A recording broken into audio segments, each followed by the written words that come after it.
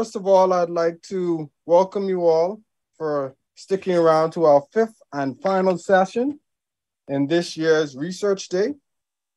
This session is looking at advances in surgery.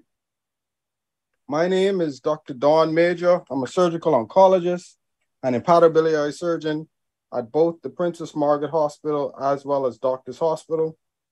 And this morning, I've been given the privilege to moderate this session where we're going to have three keynote speakers, all pioneers in their field, and one surgical resident who's going to be giving us some information from their various fields. So we're going to dive right in. And our first speaker is that of Dr. Robin Roberts, who is no stranger to the podium.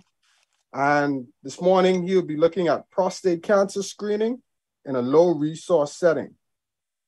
As we know, Dr. Robin Roberts is a medical graduate at the University of the West Indies, Kingston, Jamaica. He undertook his residency training in urology at Dalhousie University in Halifax, Nova Scotia, Canada. He then completed his Royal College of Canada certification in 1986, and this was followed up by a fellowship in renal transplantation. He returned to the Bahamas in 1987 and started out as the first urologist in the government healthcare system. His practice spans the entire spectrum of both adult and pediatric urology. Dr. Roberts has a major focus on men's health with a special interest in prostate cancer management and research. He maintains an active partnership with a number of international cancer consortiums. Dr. Roberts, as we all know, was also instrumental in initiating the University of the West Indies School of Clinical Medicine and Research, where the majority of us has actually attended, in which undergraduate medical students of the Faculty of Medical Sciences in the University of West Indies can actually complete their final 2 years of medical school training here in the Bahamas. The school was advanced to finally include postgraduate programs as well. Dr. Roberts joined the university full-time in 2009. He is a senior lecturer in surgery and now serves as the director. He holds an MBA in Healthcare Policy and Administration from the University of Miami. He is a past president of the Caribbean Urology Association, the Bahamas Family Planning Association, and the Medical Association of the Bahamas, and the immediate former director of the University of the West Indies School of Clinical Medicine and Research, the Bahamas. Let us all welcome Dr. Roberts on his talk this morning on prostate cancer screening in a low resource setting. Take it away, Dr. Roberts. Good morning. Thank you very much. Thanks for those kind remarks. But I already looked at the program, and I really want to compliment the research team, and especially Dr. Halliday and our new director. They've worked very hard to make this a success, and it seems very much that's what it is. I'm honored and privileged to have an opportunity to speak. I wanted to center my talk, first of all, to meet the inclusion for the challenges of COVID-19 and resilience, and secondly, to look at advances in research, particularly with regards to prostate cancer in the Bahamas. And so I shifted my talk a little bit, and I want to talk about an integrative healthcare model for prostate cancer screening in the Bahamas. And I owe much of this to my colleague, Mr. Courier, Don Mitchell, as I call him, he gives his full name, in Freeport, who was the past president of US2, but really is the engine behind the prostate cancer screening in Grand Bahama. And in the community, we have our US2 group, we have the Sunrise Medical Center, we have the Lucayan Medical Center, we have the Rand Memorial Hospital, and we have the Fred Hutchinson Cancer Research Center. And I'm going to try to bring together to show how we have integrated our health service delivery in order to provide the best care we can for our men in Grand Bahama.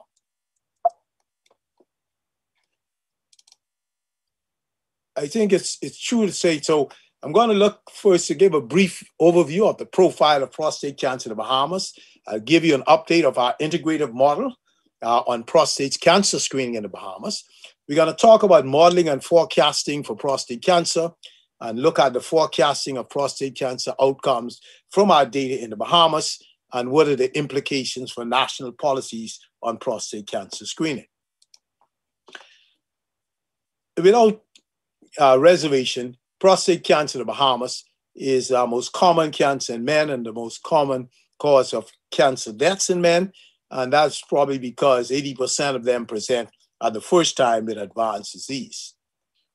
I think the little data that we do have from the Health Information and Research Unit, although I can't get them to update their data, but I doubt little has changed to show that both prostate cancer and breast cancer are the two most common cancers in the Bahamas. And I no doubt there's a genetic relationship which we are showing for as we start to do our molecular screening as well for prostate cancer. Similarly, the head and neck with regards to cancer death rates in the Bahamas. And I think what is striking is that as we have more urologists coming home and we look for our prostate cancer, not only do we see more prostate cancer, but what we find very alarming is our mortality rates are increasing as opposed to decreasing as we are seeing in the developed world. And if you were to extract that on a age-specific basis, our mortality rates would be probably one of the highest in the world because it's actually more than that of our African-American counterparts in the United States. Well, as we all know that prostate cancer, prostate-specific antigen has made a major impact in the diagnosis and the treatment of our prostate cancer. And more specifically, with the PSA era, we've seen this significant decrease in prostate cancer deaths, some 40% in the developing countries. But if you remember prior in the slide before, in the Bahamas, we have seen the opposite trend. We've continued to increase. And despite this remarkable improvement in prostate cancer screening in terms of decreasing death rate, the question remained as to whether this improvement in mortality was specifically related to prostate cancer or whether it was more related to the fact that we've improved our surgical techniques, our perioperative clinical delivery, our radiation has gotten better. So it really wasn't a PSA itself. And of course, this led to the major across the Atlantic trials in both America and Europe, in which they specifically isolated and identified the PSA screening. And lo and behold, it showed that there was no difference in terms of mortality. And this brought the United States Prevention Task Force to come down in 2012 and downgraded PSA screening, saying it did not show any decrease in mortality in these randomized controlled studies. And that Europe, in which fact it did more harm than good with regards to the morbidity involved, and too many men were there was no difference. With that change in policy, we noticed over the ensuing 5 years that, number one, with longer period of time, our randomized controlled studies did show significant improvements in mortality.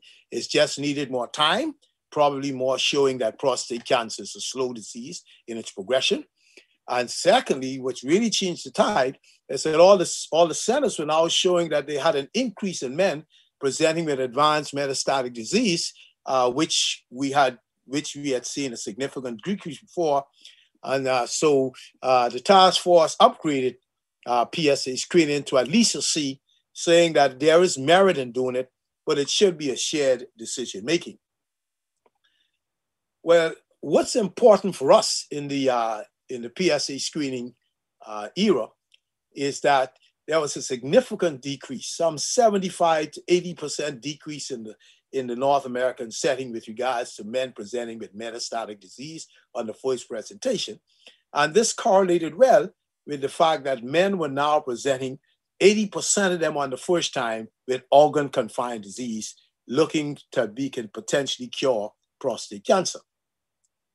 And at the same time, we were getting more organ-sparing diseases. We also had, over the last 10 to 15 years, a major increase in new medications for treating advanced prostate cancer.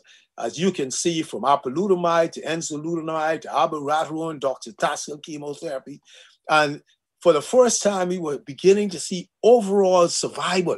Could you imagine overall survival of 18 months, okay, in treating a hormonal sensitive disease? It's unheard of in oncology. And so what we are seeing now is that we have studies coming out suggesting that even for metastatic advanced prostate cancer, that we possibly might be able to cure this disease. That's very exciting. The problem is there's no free lunch. It's very expensive. And even though we might be getting our drugs coming from a cheaper market like India, so whereas abiraterone in North America might cost $5,000 a month, and we can get it by almost some more than 75% reduction in cost from India, the drugs which have not reached that market yet remain very expensive. So in developing countries, we can't afford it. I don't even think America can afford it, but we certainly can. So we believe that going back to the old principle, prevention is better than cure, that the way for us to go, screening and early detection, because of the decrease in stage, because of the decrease in metastatic presentation, because of the decrease in mortality, and now with active surveillance on early detection of prostate cancer has become an integral part of our therapeutic options, that the best bang for our bucks, particularly in developing countries, was to re-emphasize screening and early detection. And so we looked at that integrative approach with regards to September screening, as it's done internationally, and with the emphasis for increasing access. So we went out into the community for being more available. And along with the access, we get the government clinics where they are very easily accessed by our patients. We did our screening in the evenings and on the weekends. We had no charge for the screening. We tried our best to have urologists there, experienced physicians, but we were able, particularly in Grand Bahama, to almost have all the physicians there who would participate. We even had gynecologists coming along to be a part of our clinic. We accepted all comers who came, and we wanted to make sure more than anything we were accountable with regards to ensuring within 2 to 3 weeks that the patients would be informed of their results. This goes to show you when we started in Nassau in 2004 under the auspice of the Cancer Society, and we tagged along with the gynecologists in doing their cervical screening. In 2004, we introduced PSA as well as digital rectal exam. And so we see our numbers increasing 200, and they peak sometime almost 800.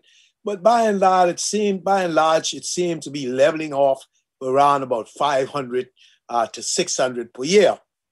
And in our last screening clinic before COVID, we just had under 2019. So somehow it seemed as if we haven't been able to keep up the charge in New Providence.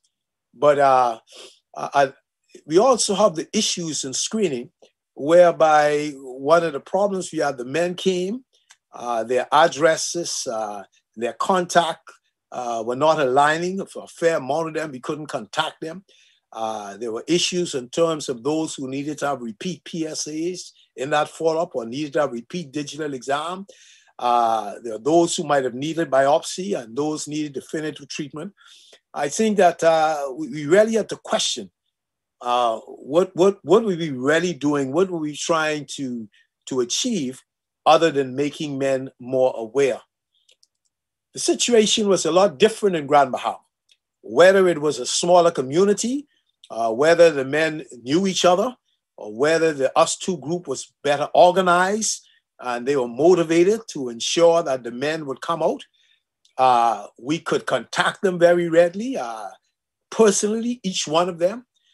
We could organize the clinic subsequently where they could come and not only get a repeat PSA as needed or have their digital exam repeated. We were able to do biopsies, and we were also able to give definitive treatment, particularly for those who did not have a private insurance, that we could shift them into the government system. So if they needed surgery, if they needed radiation, that we felt that we could give them the access of care that they needed to have. I really believe that it shows the power of volunteers in a smaller, closer community, and really is the foundation of our integrated for our health care delivery. So you would see that in Grand Bahama, when we started in 2012, that we had, I don't know what happened in 2013. I don't know if that's when I first came on board, but you can see that we've had a progressive increase in our men. And just before Dorian, we hit the 800 mark, and everything looked like we were going in the right direction. In fact, we were very pleased that we could follow up all our patients who had abnormal PSAs, abnormal digital exams, and biopsy them and treat accordingly.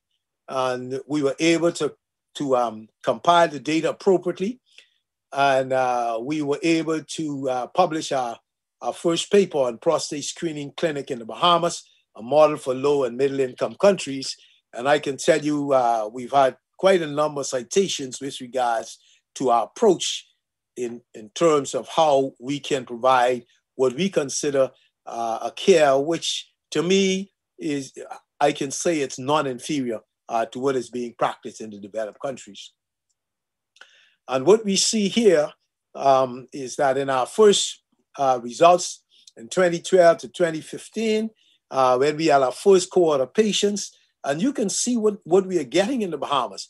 Of those that fell in the criteria for us to biopsy, we found, as we expected, only 10% of those patients who are in the low-risk category that we feel that we can give curative therapy, either by having a radical surgery or by having radiation therapy.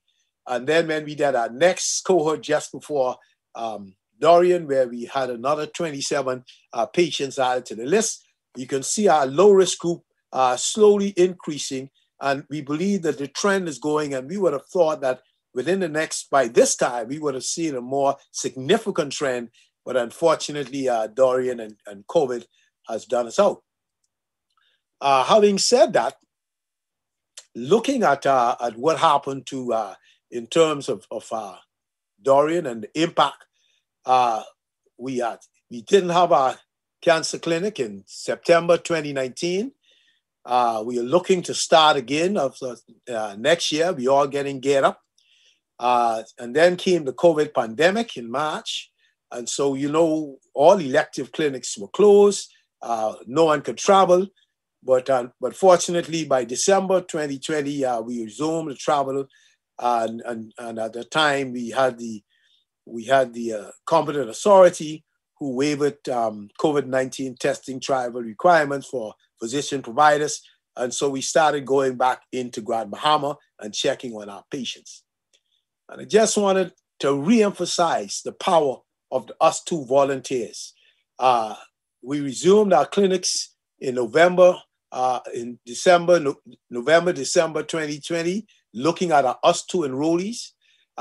Since then, we've had 26. I have done 26 clinics going back in general in my private practice in Grand Bahama. But at the same time, I've allocated time to see my us two patients separately at no charge. And we were able to do 13 clinics to date. We saw 176 men in follow-up. And as of the 28th of October, 2022, we have a clinic which will be booked next week, in which we have 30 men already scheduled. So I don't think that we have been that far pushed back with regards to Dorian. I would like to say that we were a little resilient. And in addition to the us two charge, I really want to give commendation to our private labs, both the Lakayan and the Sunrise, the New Sunrise Medical, because we've been able to negotiate for our PSA screening that our men who come under the auspices of us two have been given up to a 70% discount in their PSAs. And during the formal screening in October, in September, we had raised enough donations that we paid, that is the us two group, paid for all the men at the time of screening in September. And if you screen outside, you got a major reduction in the cost. And if you couldn't afford, then the US2 group would pay for it as well. Again, I want to thank the New Sunrise Medical Clinic and the Rand Memorial Hospital for giving us the clinic space in which I bought in an ultrasound machine, and we were able to do our biopsies as needed, as indicated by our protocol. We charged a fee of $100 for the use of the ultrasound machine, and we were able to have the administration in the Rand Memorial Hospital to charge $100 for the pathology. And of course, men over the age of 65 would have this service done free of charge. So this is the type of integrative, the cooperation that we can have that has allowed us to continue to provide the care for our men in Grand Bahama. So I think it's an excellent example of an integrated healthcare system at the community level up.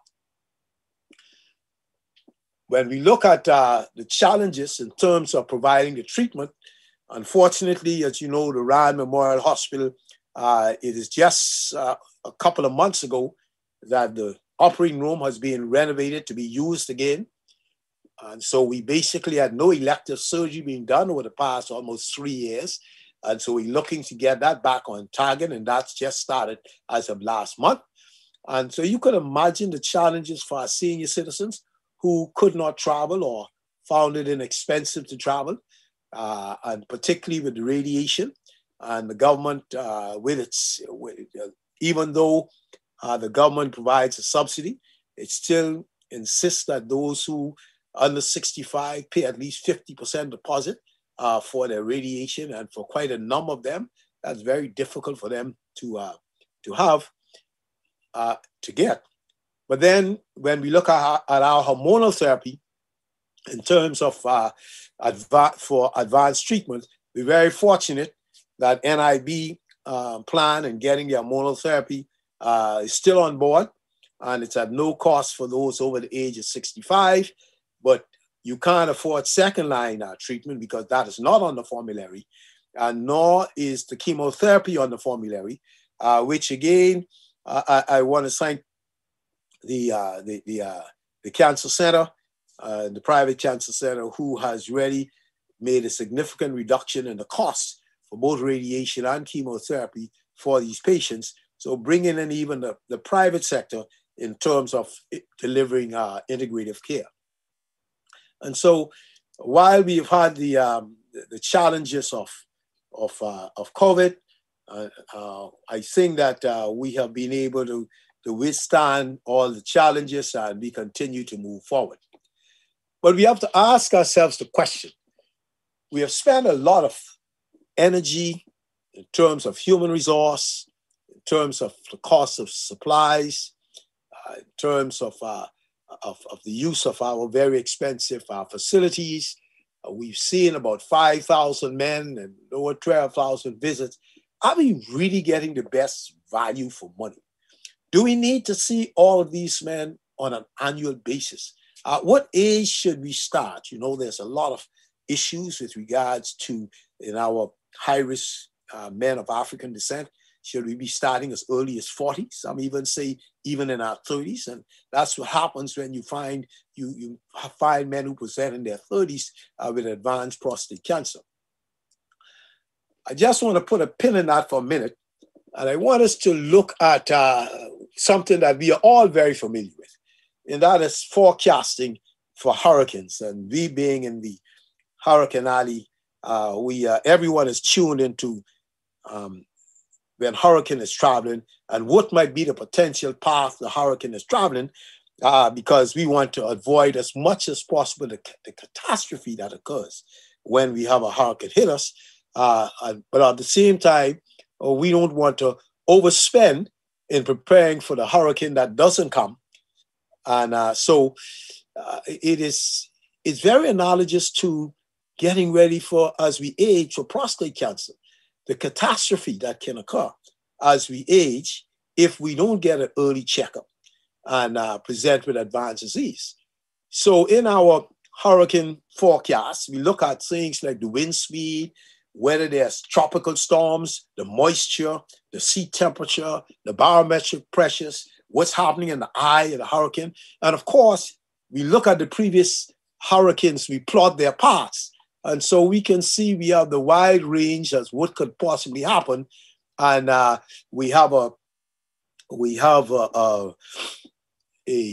plot from the European side, we have a plot from the American side. And while there might be some differences, by and large, much more in common than the differences. So what if we took that same approach and asked, can we model for prostate cancer? Can we forecast what might happen down the line? And if we were to do that, what are the factors that we would have, the parameters we would put inside our model and to forecast accordingly and appropriately? And so, yes, we can. We can look at the factors that drive prostate cancer development. We can look at our clinical tumor presentation from T1 to T4 disease. We can look at the presence of METs. We can look at our histology and prostate cancer. We talk about the Gleason score, which is basically a profile of the cellular differentiation from well-differentiated to poorly differentiated. We can look at the PSA scores and how high they are. And then we can align them with the natural history of prostate cancer development, just like we're looking at what has happened in hurricanes in the past. How have they traveled? And what are the regions? And of course, we can look with regards to our Black men, we can look at what's happening in Black men in North America prior to the introduction of the PSA. We can look at the SEER data to do that. We can look at prostate cancer trials in the past. When we look at, we can compare what happened in Scandinavia, one of their landmark studies, in which they compared men who had radical prostatectomy versus those who had no treatment at all, so watchful waiting, and to see what actually happened and was there a difference. We can look at prostate cancer trials where we have screening versus non-screening and look at mortality. And but if we were to do that, how does that fit in? How can we design and align that to prostate cancer growth for Bahamian male population? Well, that's the beauty of what our cohort study has been doing, particularly in Freeport, because we got quite a lot of data. We can look at the age and the PSA. We can look at the PSA velocity that we've been following over the past from 2012 up to 2019, up to 2022, actually, since we've been going through in COVID. We could look at the clinical stage. We look at the histology. We have tissue from biopsies. So these are the factors that drive prostate cancer development. We looked at Bahamian life tables. We looked at other causes of death other than prostate cancer and see where we fall in. We can also put in our Bahamian males, the age distribution from 40 to 84, just as we had that group that is susceptible to prostate cancer. We have published Bahamian prostate cancer global cancer data every year that's done in 2018 on the international scale. And we could compare that to our lifetime data. And so when we look at that information and compare it to the natural history of prostate cancer development, as we just noted earlier, maybe we can develop models and we can forecast prostate cancer. And so that's what we did, working along with the Fred Hutchinson Research Center in Washington, a group that I've been fortunate to participate with in terms of their prostate cancer screening program. And they also provided some funding for our studies that we were able to look at this, and they proposed a forecasting study to look at the Bahamian population to see what would happen down the line, to see what happens if instead of doing a test every year, can we do a test maybe just once at the age of one PSA at the age of 45 and one at 50 or one at 55 or one at 60? Or instead of doing just one PSA in a lifetime, what if we did two? One at 45 and one at 55? Or one at 50 and 60 years of age, and assume that those men would come and always attend to get their second follow-up. And then we would look at the indications of biopsies and particularly those who had a PSA over 10. How would we do that statistical analysis? And then we projected for that age standardized prostate cancer incidence when we look at our lifetime tables, and we projected forecasts for that mortality from 2020 to 2040, in which we would have included the screening test, the biopsies, the cancer detection, curative treatments, where we had overdiagnosis, and projected the lives saved and the lives saved gain versus the other causes of death. We also do a sensitivity analysis in which we can look at what is the certainty of the life saved versus the quality of life gain. We have studies from Europe in which they had some concentration of African men.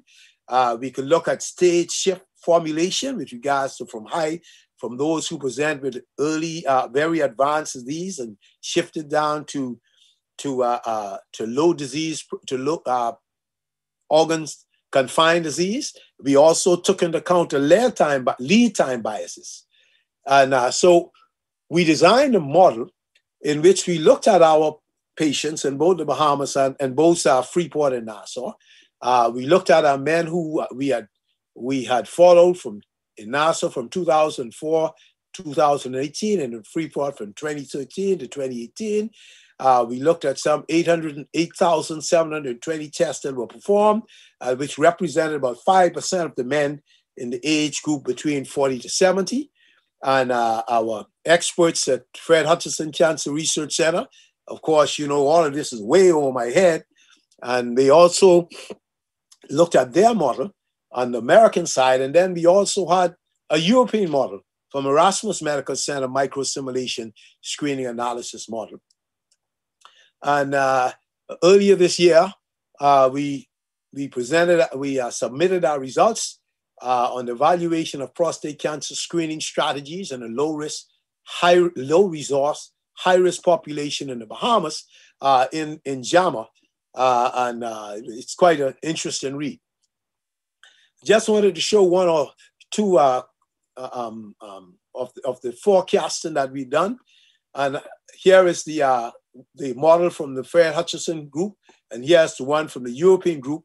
And so here it is where we're looking at men who, and this line would show us what age they were and what they would have had one test and how they projected.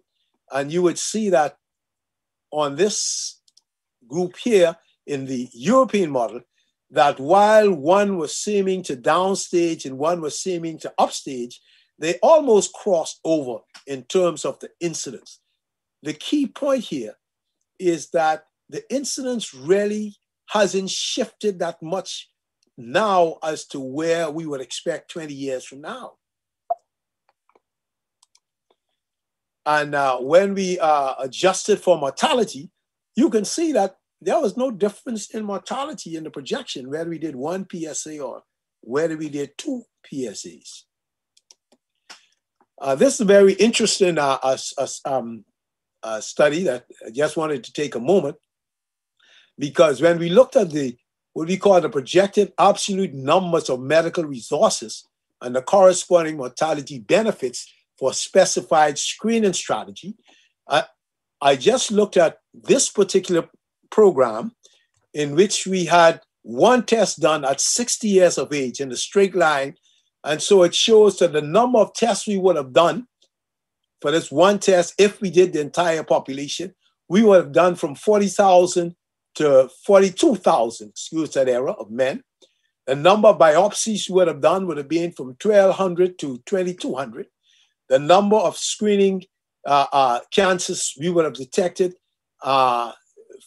would have been from 700 to 800. And the number of additional cases we would have treated because of screening from 100 to 400. And we would have had, in terms of, we would have required some 500 to 600 lives we would have saved from some 10,000 to 14,000 prostate cancer deaths. So you can see that just even doing one test has serious implications for policy with regards to the cost. But I just want to show this table because I think it really highlights where we are and looking at what it is that we are prepared to give up. This would be for when at the age of 60, if we did one test and we looked at the European model, we would have saved 84 lives in one of their projections, 74 in the other one, so not that much difference. The amount of biopsies we would have done was 2.6 to 3.8, not much difference. And even in terms of overdiagnosis, in terms of the lives saved, essentially one life we would have saved. Compared to if we did the same model on the white males from 55 to 69 years of age, every year, and they would have had 916 tests. They would have had 32 biopsies in order to save one life, and 5 cases would have been overdiagnosed. I don't think when we look from a proportional point of view that we have that amount of money in order to spend with regards to doing cancer screening on an annual basis. So yes, of course, there are quite a lot of limitations in the study. Most of these modeling studies, there are few Black men in them. We always question the morbidity and mortality data in the GlobalCan profile that we have for the Bahamas, because it's more projecting a hospital-based registry as opposed to a national-based registry. There will be variations in histology comparisons and progression of the disease on the clinical basis. The model differences between overdiagnosis and underdiagnosis, and of course, access and availability of treatment option with regards to cure rates with the developed countries compared to ours.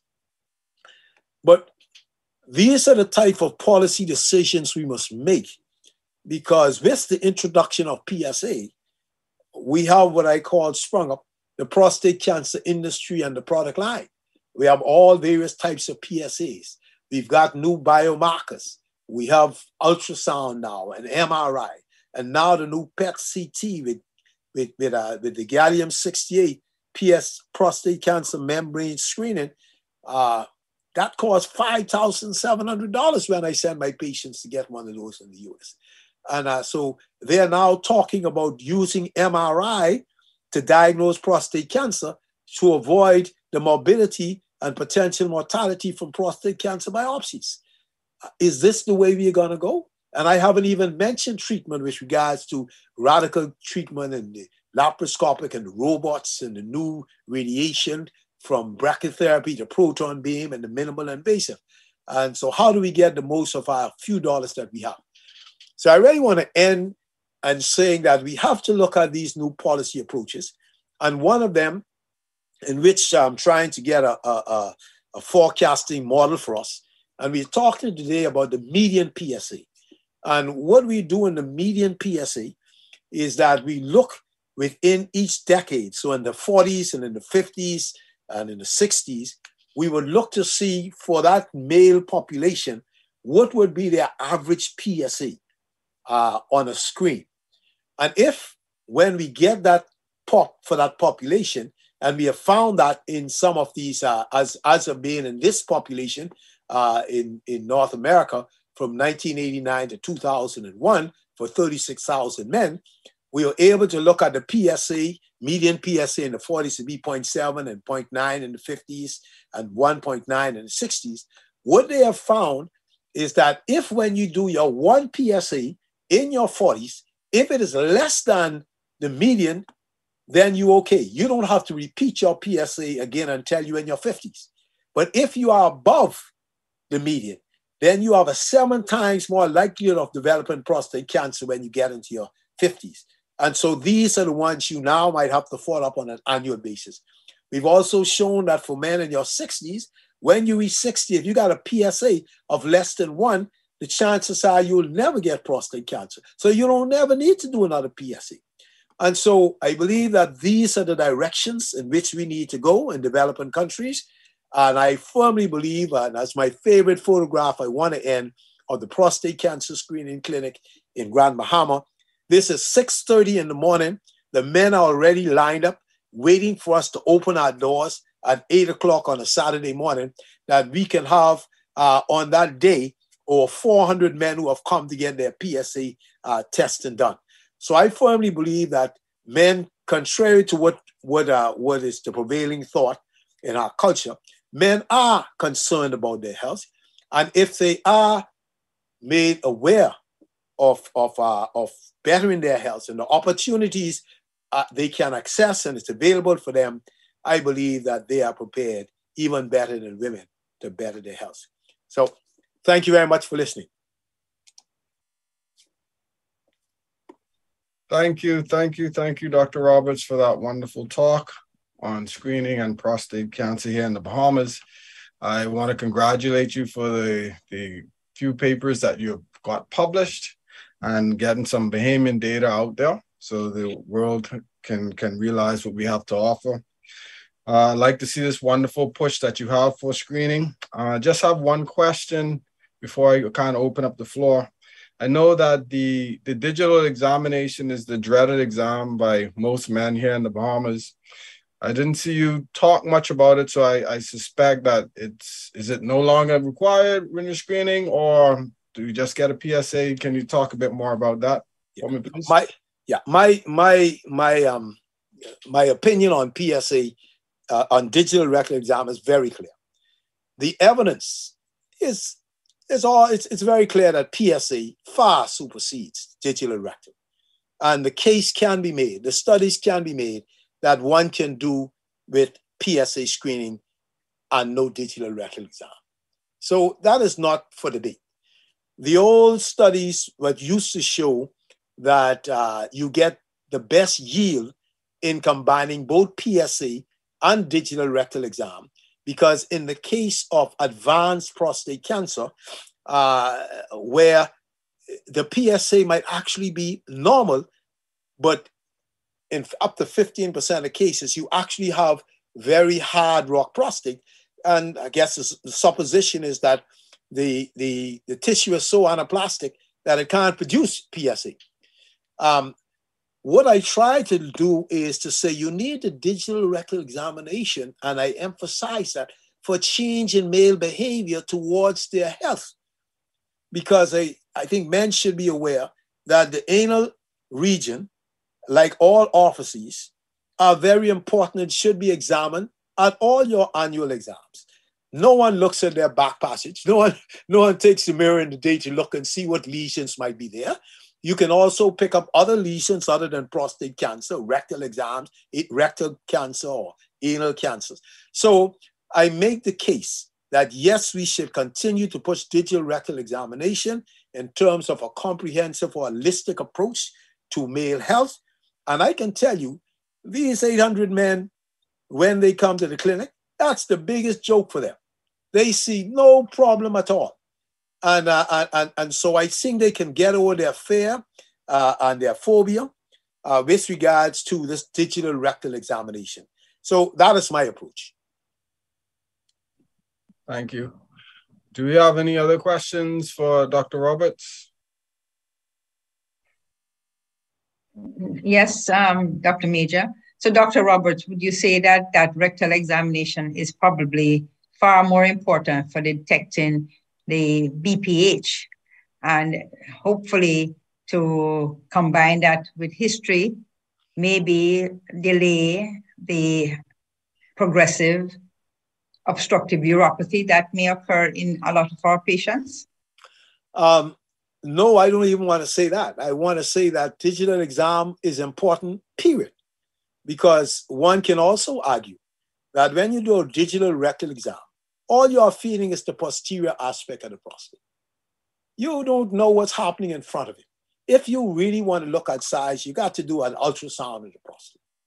And not only that, while there is evidence to show that the bigger the prostate, the more likely you are to have obstructive issues down the line, but equally you have these small prostates which can be very obstructive, because the truth of the pie is not the rectal part of the prostate, is what's happening around the urethra, that periurethral zone.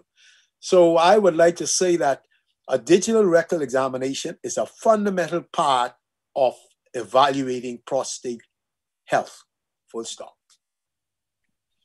Okay. Be it for inflammatory process or neoplastic, be them benign or malignant. Okay, there are a couple of questions in the group. One from Kay Simmons. How are the PSA screening numbers under NHI? Well, that's a very sore point for us right now. We included that in the PSA screening. And what I'm looking for, and I'm hoping that by January or so, that we'll be able to do that we'll be able to hit the button, because a very important part of our primary care package was our electronic health records. And such that all those laboratory results are loaded up on the electronic health records, so that we'll be able to see those men who have abnormal PSAs and what has happened to them. Well, of course, you know that the biggest problem right now we have is making sure that the physicians, the providers, put that information in the electronic health records. So that is the reason why we haven't had that yet. So, but we know how to do that. Or we say, listen, we're gonna withhold your pay until the information goes in. So we have done that over the last 2 to 3 months, and there's been a significant increase in regards to our providers being compliant and putting in the data. So I can't tell you what that is now, but I want to be able to tell you by about January or February, and I hope that Dr. Cooper would back me in saying that we'll be able to look at the whole, that profile of our PSAs for our men in the Bahamas under NHI. But it just brings up another point, which is even worse than that, is now we have these men with abnormal PSAs. How are you going to treat them? Because now they have to pay for specialist care, even if they go to the hospital. And then if they go to the hospital, they do not have the luxury of private care as they have in primary care. You have to join the line inside the Princess Margaret Hospital. And we now have backlogs which are going into years. And so when we talk about access and availability of care, we got some serious issues that we have to address. Okay. Are prostate cancer deaths increasing or decreasing in the Bahamas? Dr. LaVille. Yeah, no, I think that prostate cancer deaths are continuing to increase, because if you look at what happened to prostate cancer in America when they introduced PSAs, within the first 2 to 3 years, there was a tremendous peak. It doubled. In fact, they were so frightened because they were seeing, instead of the usual around 200,000 a year, it doubled. It went to over 400,000 people because you had a backlog. Okay, so we got a backlog of men who have not sought medical attention. They've not been diagnosed.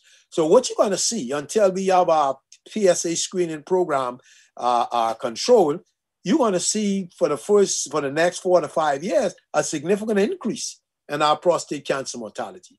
And that's even more the reason to push to get over this phase, and so we can see it stabilize. And you actually would have seen that inside that forecasting model, where initially you saw an increase and then you saw the decrease in prostate cancer in both of the models. Okay, one final question. Dr. Frankson, you can open your mic. See, you have your hand raised.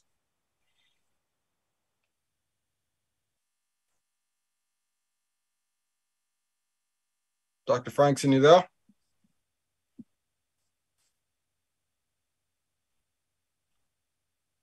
Okay, if not. All righty. I am. Are you hearing me now? Yeah. You were muted because they have ultimate control, my brother. Dr. Roberts. Yes. Thanks. A great presentation as usual. The query that I have is, I think what you're driving at as far as MRIs is concerned, that not really justify appropriate technology in our setting. Yes. Am I putting words in your mouth, or let me put it to you? Is there a case to be made for it, for those, especially those, you said 15%, which is, that's 1 out of every 8 to 9 men who have prostate cancer. The PSA will be normal. Is it that ultrasound will also have failed to pick those up? No, ultrasound. And the MRI would be having a better specificity and sensitivity for that? Ultrasound has never been able to diagnose prostate cancer on imaging, because when you look at the pictures, you can have the spectrum of prostate cancer where it can be hypodense or hyperdense or isodense. And so ultrasound is used to define where you should put your needle in order to ensure you are getting the sample of tissue. So ultrasound is out with regards to diagnosing prostate cancer. So does the MRI then? The MRI look even more relevant now? What has happened is that as they have upgraded and they now have the Tesla 3 MRI, they now can have the resolution using the PIRADS in defining prostate cancer, clinical prostate cancer in particular, with a significant degree of accuracy, sensitivity. And so the new trend now is that in order to avoid or to determine if you should have a PSA or not, is to do an MRI scan first, and then you would then it can detect a possible lesion. Then you can biopsy that lesion. And what you've shown is that you have, when they grade from PIRAD 1 to 5, that those PIRAD 4 and 5, that the probability that you will hit a prostate cancer is like 80, 90%. And so that is becoming the new approach. Now, if you were now to look at this extended across a population basis, you must therefore have it where the government that provides 70% of the care must be able to drive down the prices. So the government will either buy formally an MRI machine that can make it more affordable, or they can go and they can say to those private fellas out there, listen, if you were to extend this to the population, can you drop the price? Instead of charging $900 to $1,000, can you drop that down to $300 or $200? Okay, so those are the public-private partnerships that I think need to happen, because MRI now is becoming the new standard of care with regards to diagnosing our prostate cancer. And then the other part where it's really going to be a big issue is the new PET scan with the prostate-specific membrane antigen. That's revolutionizing detecting occult prostate cancer. And so again, you're looking at very costly medicine. So, what is going to be the government's role if it wants to provide, as they would normally say, the health care that the Bahamian population deserves? So it's going to be very challenging. And that's the problem I have with NHI. That's where it should be going if you're going to look at universal health care, universal health coverage, where no one should be denied care because of inability to afford it. Okay, Dr. Roberts, thank you again for that wonderful presentation. Our next speaker is Dr. Krista Nottage. Dr. Nottage is a 5th and final year surgical resident in the Department of Surgery at Princess Margaret Hospital. She is a quite hard-working resident and always has a smile on her face and is pretty happy to come to work all the time, which is contagious. So I'm pretty excited to listen to Dr. Nottage's talk. She actually has 2 talks for this morning. Her first talk that we have here for her is on the patterns, distribution, and outcomes of pancreatic cancer at the Princess Margaret Hospital, Nassau, Bahamas, during the years of 2008 to 2017. Dr. Nottage. Good morning, all. Thank you for that lovely introduction. I'm very pleased to be here to share some of the research happening in the surgical department with you. So I will begin. My first presentation, as Dr. Major mentioned, is on pancreatic cancer surgery at the Princess Margaret Hospital between the years of 2008 and 2014.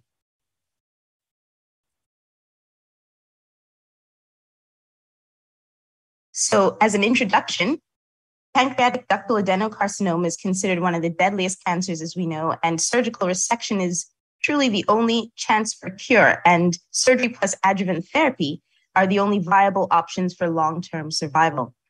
The increase in pancreatic cancer as a leading cause of death reflects poor treatment options available in this sector more than its prevalence. The aim of this study was to document the pattern and distribution of this disease within the pancreatic cancer community in the Bahamas and review the outcomes associated with surgery. So in our methods, we had a retrospective chart review beginning in January 2008 until December 2017. Our target population were all patients diagnosed with pancreatic cancer during the study period who were treated surgically. The available population, patients presenting to the Princess Margaret Hospital, the public tertiary care facility in the Bahamas. And the focused search was done by the hospital's medical records department, looking for diagnoses identified as per the sign-out diagnosis, as well as the cancer registry. You can see here some of our inclusion and exclusion criteria, including the diagnoses of adenocarcinoma, neuroendocrine carcinoma, ampullary carcinoma, etc. They had to have presented at the Princess Margaret Hospital, and they had to have been undergoing surgical intervention. Excluded were any patients with a diagnosis other than those stated there, and patients presenting to any institution other than PMH for the Princess Margaret Hospital, and patients who did not go on to have surgical intervention. In our results, the total patient population reviewed between the two dates numbered some 146 persons, all of whom were noted to have pancreatic pathology. 96 of these persons met our inclusion criteria with respect to place of presentation and the intervention being surgical. However, only 20 of these cases that had surgical intervention were pulled for further analysis and study because they had the desired data we needed. Also in our results, the pancreaticoduodenectomy, famously known as the Whipple procedure, was performed for the majority of patients, 87%. 15 of the 20 surgical specimens after that procedure were identified as pancreatic adenocarcinoma on histology. The remaining 5 histological results included papillary cystadenocarcinoma, neuroendocrine tumors, and a diffuse B-cell lymphoma in a solid pseudopapillary tumor. These 5, the latter 5, were excluded from the in-depth analysis and survival calculation. Among our results, we can see tumor size and location and histology. The majority of tumors were located in the head of the pancreas, with the second most common location being the pancreatic tail. And the predominant pathology was ductal adenocarcinoma with a histological grade of 2. I want to focus on 3 outcome measures from our study: the margin status, lymph node harvest, and lymph node positivity, and survival. In surgery for pancreatic cancer, the status of the resection margin, particularly that of the SMA uncinate pancreatic neck and the retroperitoneal margins, as well as the lymph node status and tumor grading, have been found to be significant prognostic factors. Looking at our survival analysis, we saw that the median overall survival time was 15 months. Our 30-day mortality or perioperative mortality was 20%, with the N number being 3 of 20. Our 2-year survival was 20% as well, and our 5-year survival, only 1 patient made it beyond 5 years, and that gave us a 66% 5-year survival for this cohort. Discussion. This study gathered information from the population on the site size, number of nodes, margins, and histological differentiation of pancreatic tumors. The study did demonstrate some features contributing to poor prognosis and outcome, namely, our tumor size tended to be greater than or equal to 3 centimeters, and we had high lymph node ratios at greater than 0.2. The pathology differed, being mostly grade 2 or moderately differentiated versus poor differentiation when you look at the literature out there for poor prognostic indicators. Our study found no significant difference between the sexes in terms of diagnosis. I wanted to share some quality metrics in pancreatic surgery, and I got this quote: "You can't improve quality if you can't measure it, and to measure quality, you need robust, valid data." This is a quote from the American College of Surgeons, promoting their NSQIP, or National Surgical Quality Improvement Program, which is a data analysis program for evaluating and improving quality of service. In 2009, Bilimoria et al., understanding the need for monitoring, standardization, and improvement in care quality for pancreatic cancer, undertook the project of identifying and validating a series of quality indicators.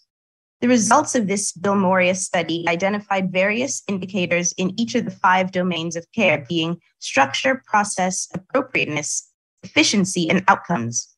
Among the outcome-focused indicators, high and moderate validity was given to those of margin negative resection rate, perioperative mortality, ideally less than 5%, and a stage-specific 2 and 5 year survival rate.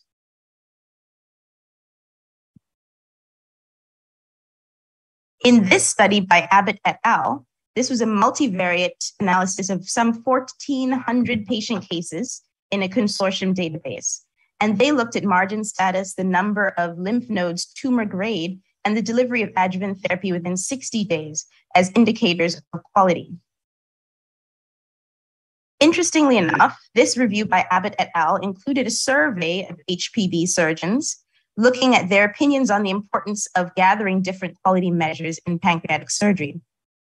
What we can see here is that there is some consistency in terms of margin status, estimated blood loss, and 2 and 5 year survival rates as parameters with high perceived importance and low actual practice. That is an interesting point to bring out, that we can recognize those indicators that would improve quality. However, in our practice, are we actively pursuing those quality indicators? And so there's some discordance between perceived importance and actual practice, as is shown by the 2 arrows there.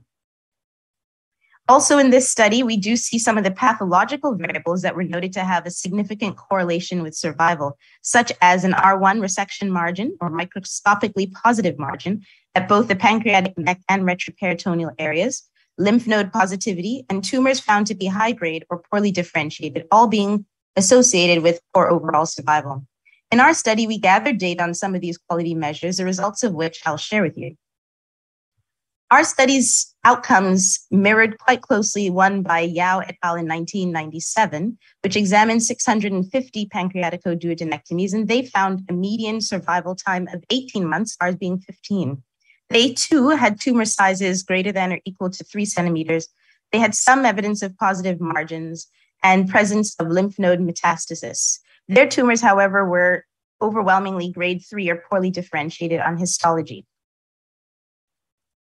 So in our margin assessment, among the 15 cases deemed resectable, we had 3 cases that were found to have positive or R1 microscopically positive margins. The 2 of the positives were at the pancreatic neck margin, and 1 was at carcinoma in situ at the common bile duct. The SMA or uncinate margin, also known as a retroperitoneal margin, is most commonly positive.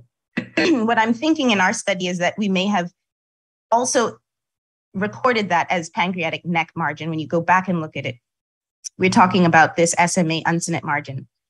And operative standards really stress techniques such as careful dissection of the periadventitial plane that lies on the anterior and right lateral aspect of the superior mesenteric artery as critical to achieving oncological outcomes. This vessel needs to be skeletonized in the surgery from the level of the first jejunal branch of this superior mesenteric vein to the takeoff of the SMA from the aorta in order to get your margins. And I'll show you here, this image was taken from a text called Operative Standards, and it shows improper and proper technique for dissection of the superior mesenteric artery. And this is really a shift in practice and technique that has happened over years, lots of trial and failure in trying to improve the quality of pancreatic surgery. So it reads that exposure of the proximal SMA is required for a safe periadventitial dissection, and performance of this exposure should be done by a sharp dissection, either using an ultrasonic dissector or harmonic scalpel, as is seen in the picture, or using thermal dissection using a ligature, as we do commonly here. The use of a stapler, as was previously prevalent, is associated with leaving behind up to 43% of the alveolar or lymphatic tissue on the SMA. And of course, that would give suboptimal pathological outcomes and analysis and higher rates of an R1 or microscopically positive margin.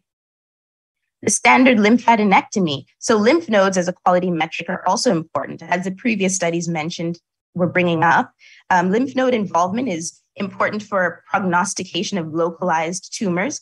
The quality of the pathological staging depends on the ability to evaluate a representative sample of lymph nodes. The agreed upon number is a minimum of 12 lymph nodes by the AJCC. However, if a lymphadenectomy is carried out according to standardized technique, you will get a harvest of somewhere a median between 13 and 17 lymph nodes. So this diagram is showing all of the different areas that are targeted for lymph node harvest in pancreaticoduodenectomies or Whipple procedures. In a 2009 study published in the Journal of Gastroenterological Surgery, it showed that actually a lymph node ratio was the most important and strongest prognostic factor after resection for pancreatic cancer, as opposed to looking at lymph node numbers themselves. So the lymph node ratio is the number of lymph nodes involved or positive taken against the number of lymph nodes examined. And it's shown to be more meaningful in the analysis. And studies have shown that a lymph node ratio greater than or equal to 0.2 is associated with poor survival and predictors of poor outcome in both univariate and multivariate analysis. So not the lymph node involvement isolated, but especially as a ratio, is an independent prognostic factor after resection of pancreatic cancers. And you can see in our results that we had a lymph node ratio of 0.25, so greater than 0.2.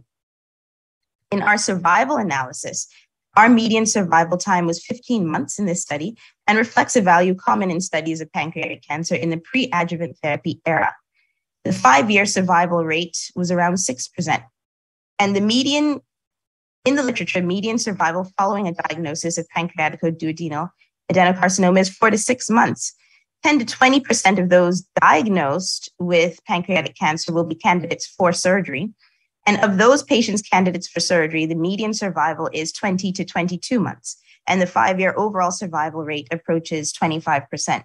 So we're not too far off on our median survival, but our 5-year overall survival, we can use some improvement on. So this study has limitations. It was a small sample size. It was retrospective. It depended on the inconsistency of recording in our notes, as well as paper medical records. There were many missing pages and investigations.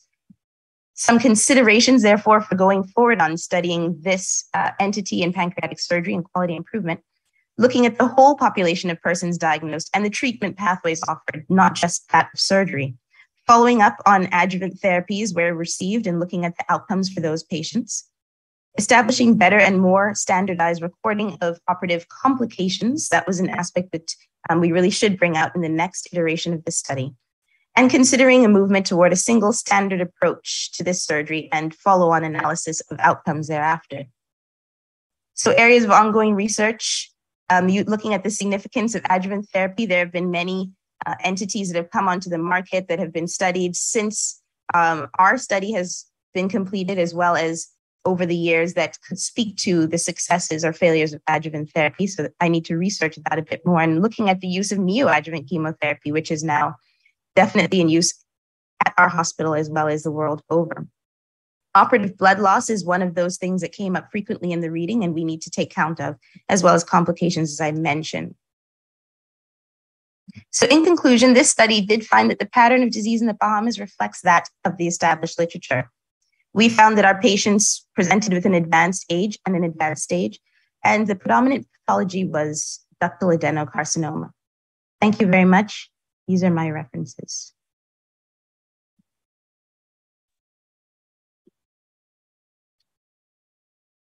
Thank you, Dr. Nottage, for that interesting talk on pancreatic ductal carcinoma.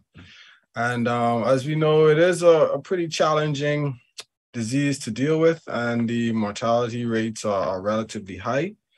So before I open up the floor to questions, I just had a couple for you. Now, when you state that 3 of the patients had R1 resections, were you able to kind of tease out the survival based on R1 versus R0 resections? Because it looks like you kind of grouped them all together. And then I know in the last slide you said that this data basically coincides with the pre-adjuvant therapy.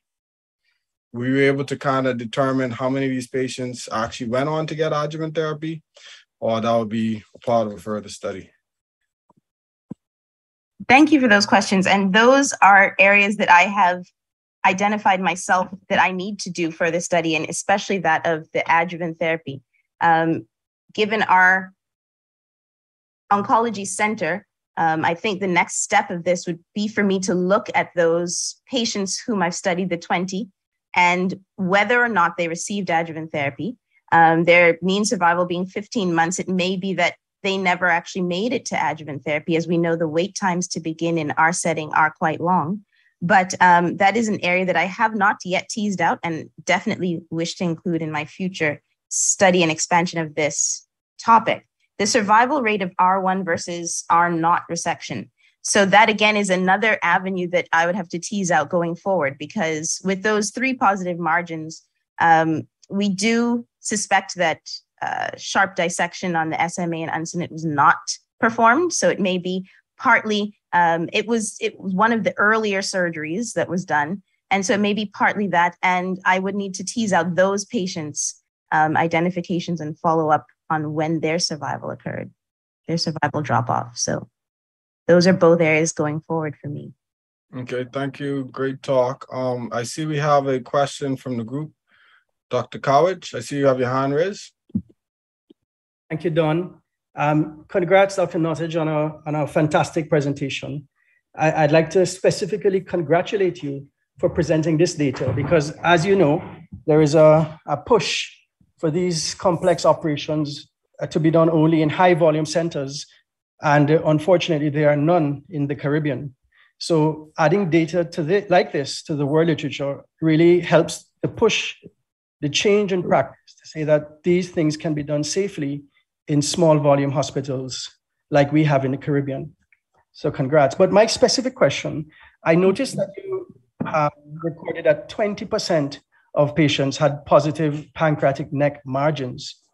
Now, that's quite a difficult area to dissect because the superior mesenteric vein / portal vein is quite close. So I just wanted you to comment on the use of vein resection and reconstruction at the time of Whipple's and the use of intraoperative frozen section in an attempt to reduce margin positivity at the neck.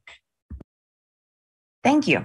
So as you've mentioned, those are 2 of the options that we can use and that are used, especially in larger centers, to mitigate against that positive margin, as well as the operative techniques that I spoke of in terms of using a sharp dissection. Now, frozen section is almost the right-hand man of trying to get close margins to be negative. And the availability of frozen section is not always there in our hospital when we are doing these surgeries. But what frozen section allows you to do is to perform your resection and send down some of the specimen to be analyzed microscopically to say the distance of the nearest cancer cell from your margin, and to let you know whether you have an R0 or microscopically negative margin, or whether there are tumor cells at the microscopic margin, which would tell you to continue your surgery. So frozen section is a tool that we can use intraoperatively to tell us if what we have done is adequate or whether we need to do a bit more before having to close the patient and bring the patient back, or having to add on other therapies to deal with an R1 margin. The vein resection has also become, in modern surgery, an option as we've understood more and more of the anatomy of the area and as our techniques have grown. And so you can, in the area where the pancreatic neck resides, as Dr. Cowich said, the portal vein is a vital structure, resides there, as well as our superior mesenteric artery. And when a tumor encroaches upon the wall of those vessels, you have to decide whether you need to resect those vessels, which you can resect some of the venous structures and provide a bypass, such that the patient can survive without significant morbidity. But in terms of the techniques, I'm not well versed to speak on the vascular techniques at this point in time of the resection, but I knew that they do exist and can provide you some wiggle room in trying to get a negative margin where the encroachment is close.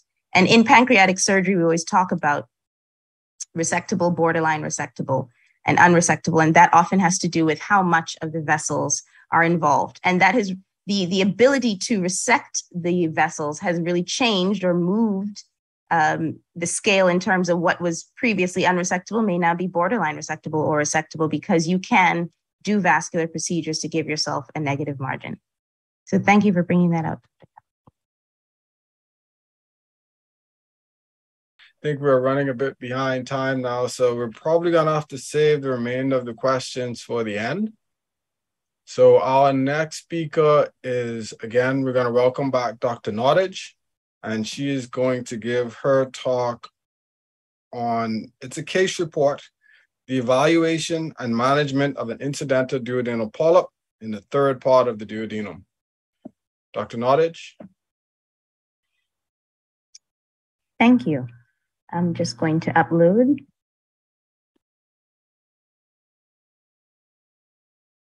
Okay, thank you again and for allowing me to present a second time in this forum. This is a case report of a patient that I met on the general surgical service here at the Princess Margaret Hospital.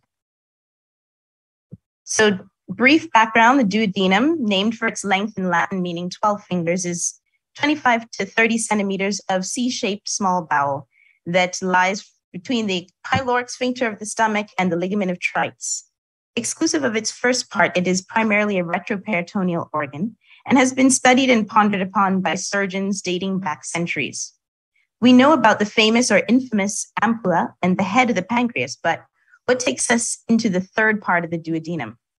Duodenum polyps or duodenal polyps are not very common, and the prevalence range estimates between 0.3 and 5%. Where they do occur, they're often due to either sporadic occurrence or found those found incidentally on endoscopy, like in this case, or as part of syndromes such as FAP. Polyps can be differentiated by those that involve the major or minor ampulla and those that are non-ampullary, as in this case. And tumors of the duodenum may present with jaundice or obstruction or an upper GI bleed based on the features and the different pathologies within that polyp. The goal of management when a polyp is encountered is to determine the histology, ameliorate any symptoms, and eliminate cancer risk. This typically involves removal of the polyp, and the risk of cancer does increase with size, and that risk lies anywhere between 30 and 80%. They are most often clinically silent, and particularly those of the non-ampullary type, whereas periampullary, ampullary tumors and polyps may present with clues of biliary obstruction. Detection in most cases of non-ampullary duodenal tumors or polyps, therefore, is usually done by endoscopic incidental finding. So here are some of the fathers of surgery in this area. So historically, initial dogma found that absence of a duodenum was not consistent with life. That was until 1935, when Dr. Whipple did the first total duodenectomy. Surgeries on the duodenum have been challenging due to the anatomical complexity of the area in which the duodenum is found and displayed in this picture. Surgeries for pathology in the duodenum have historically been married to surgeries of the pancreas and biliary drainage system, given that intimate association. Attempts to manage and mitigate and control the biliary and pancreatic excretions have led to complications that have given us high and prohibitively high morbidity and mortality rates, particularly in the birth of surgery in this area.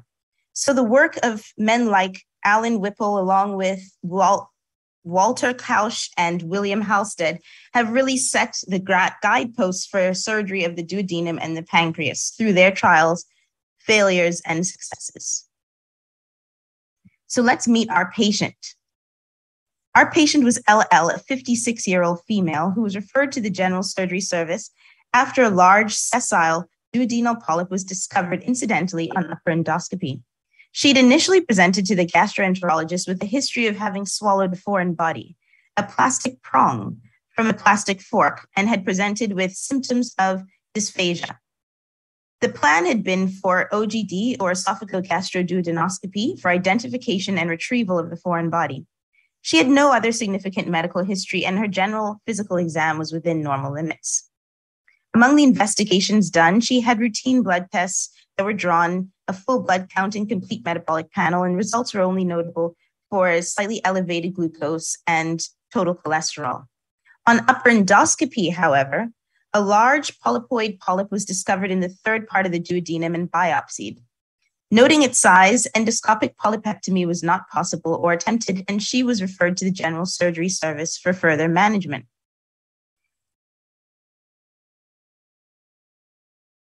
This large hemicircumferential mass-like polyp was encountered again in the distal second or third part of the duodenum. Multiple biopsies were taken and sent from the duodenal mass, and the area was tattooed with spot ink in 4-quadrant fashion to assist with identification. The biopsy findings showed duodenal adenoma without evidence of high-grade dysplasia or malignancy. The patient was further sent for focus study, computed tomography scan. The images of that scan suggest a thickening within the wall of the duodenum, and here the red arrow is pointing to a density within the lumen of the duodenum, suggestive of the polyp that was seen on endoscopy.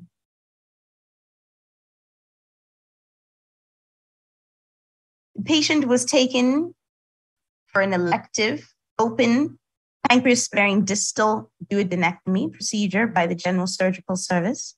Given its size, the endoscopic polypectomy would not have been appropriate, and so she was referred to our service for further management. We undertook this approach, removing the third and fourth parts of the duodenum via an open midline incision, and reconstruction was performed with an end-to-end duodenal jejunal anastomosis. Histopathological analysis eventually revealed a tubulovillous adenoma. In her post-operative course, it was uneventful. She was able to recommence diet without issue and was discharged home on post-operative day 2. Her surgical pathology described a tan polypoid mass measuring 5 by 2 by 1 centimeters. The lymph nodes harvested from the jejunal mesentery and the periduodenal lymph nodes were all found to be negative. The microscopic description of the specimen showed villi and tubules lined by columnar cells with features ranging from normal to mild dysplasia. The margins were negative and without abnormality, and there was no evidence of severe dysplasia or in situ or invasive cancer. So discussion, what is the best approach to tumors of the third part of the duodenum? Well, first, looking at the endoscopic options, polypectomies can be done, but those are recommended for smaller polyps less than 1 centimeter. Mucosal resection is another option, or argon plasma coagulation. However, complications increase with size of the polyp, and we know that our polyp was 5 by 2 centimeters, including bleeding, perforation due to the thinness of the duodenal wall, and recurrence. So endoscopic approaches are better for masses less than 2 centimeters and encompassing less than 33% of the duodenal circumference. At surgery, you have the option of a wedge resection, pancreas-sparing segmental duodenal resection, or pancreaticoduodenectomy, seen more for tumors in the D1, D2 periampullary area. Surgery tends to be better for larger lesions involving a greater circumference of the bowel wall, and so for lesions greater than 2 centimeters, or evidence of severe dysplasia, or evidence of recurrence. A.J. Sharma et al. Produced this diagram or flowchart, proposed decision tree on how to choose which surgery to undertake for these tumors within the duodenum. And basically, we can see that for proximal tumors involving a smaller percentage of the bowel wall, a pancreas-preserving limited duodenal resection is appropriate or can be pursued. For more distal tumors or those involving a larger proportion of the circumference, a segmental duodenectomy is suggested. And where the pancreas is involved, or where there's evidence of adenocarcinoma large size, the pancreaticoduodenectomy is the suggested and recommended course of action. Here again is another decision tree, and this one differentiates into whether the major duodenal papilla is involved or not. Where the major duodenal papilla is not involved, as in our case, so for a non-ampullary duodenal tumor, the options include wedge resection with duodenal repair, or segmental distal duodenectomy with duodenojejunostomy. So surgical approaches to the third part of the duodenum, and here I'll discuss exposure, resection, and reconstruction options and outcomes. So exposure, now we can look at recalling the intimate association of the duodenum and its partly peritoneal and partly retroperitoneal orientation. The ideal exposure for this surgery involves mobilization of the small and large bowel cephalad or upward away from the midline where the duodenum is located. The Cabell-Brosh maneuver, or the right medial visceral rotation, has been described as the best approach. This maneuver mobilizes the ascending colon and the hepatic flexure of the colon, followed by the second part and the addition of a wide cockerization or mobilization of the duodenum medially, reflection of the duodenum medially. And a wide cockerization speaks to the ability to see what we see here, the left renal vein. So you move that duodenum away in its C-shaped orientation, medializing it towards the left, such that you can see the left renal vein. And that is what we did with our patient. So our patient was supine on the operating table, and via midline incision, we did mobilize the ascending colon and performed a Cabell-Brosh maneuver with a wide cockerization. The tumor was palpated in the third part of the duodenum, and using staple resection, distal resection performed at 40 centimeters distal to the ligament of Treitz in the jejunum, and the proximal resection at the border of the second and third parts of the duodenum. The jejunal limb was then passed behind the overarching superior mesenteric vessels to perform a hand-sewn end-to-end anastomosis with the duodenum. So here we see resection and reconstruction options. So among those resection and reconstruction options, the pancreatico-duodenectomy is one of the procedures that was previously done for all tumors in the duodenum, as well as tumors in the head of the pancreas. However, given the prohibitive morbidity and mortality initially, surgeons began to search for other options. Desire to spare the pancreas and biliary drainage system where possible, they began to experiment with more limited resections of the distal duodenum as well as the distal second part of the duodenum. And here we can see a few of the options that have been proposed. So a few of the options, again, a wedge resection. So a wedge resection involving just elimination of the affected area of duodenal bowel wall with a primary anastomosis, so closing the defect. A wedge resection with closure using a jejunal serosal loop of bowel. A segmental resection of the duodenum with an end-to-end duodenojejunectomy, as in C, image C. And that is the approach that we took. And a segmental duodenal resection with an side-to-side anastomosis.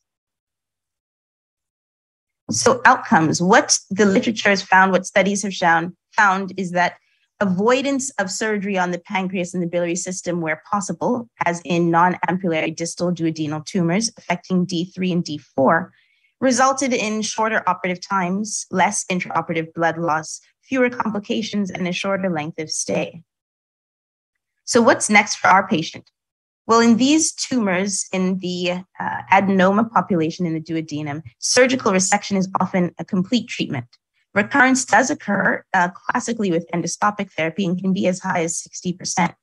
Surveillance, repeat endoscopy is suggested at 3 to 6 months out from having your endoscopic resection surgery. And then for endoscopic resections, they do have to follow up quite frequently every 6 to 12 months for 2 years. For solitary non-ampullary adenomas, as in this case with a low-grade dysplasia, the malignant conversion rate is low, and 20% will develop a high-grade dysplasia, and around 5% will develop non-invasive malignancy over 5 years.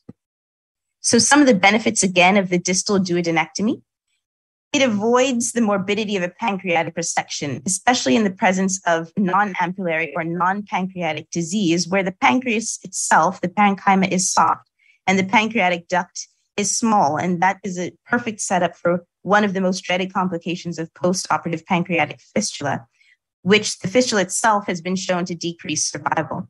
There's also the ease of dissection, as the duodenum distal to the ampulla vata is actually not particularly adherent to the pancreas, and dissection along that plane is much easier.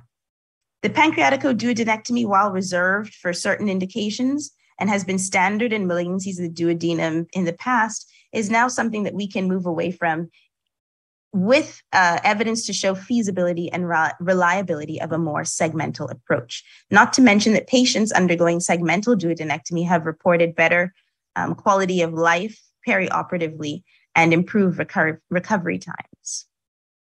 So in conclusion, duodenal polyps are uncommon and pose an interesting management challenge from detection to diagnosis and management, which often entails resection for larger polyps. This case, we hope, adds to the growing discussion of approaches to tumors in the third part of the duodenum that are feasible, safe, and reduce the morbidity of traditional pancreaticoduodenectomy.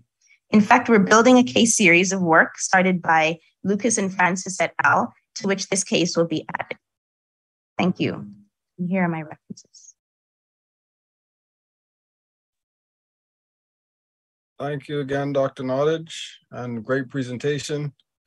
So in the interest of time, we're actually just going to move on to the next presenter, who is another keynote speaker, Dr. Tarun Arora.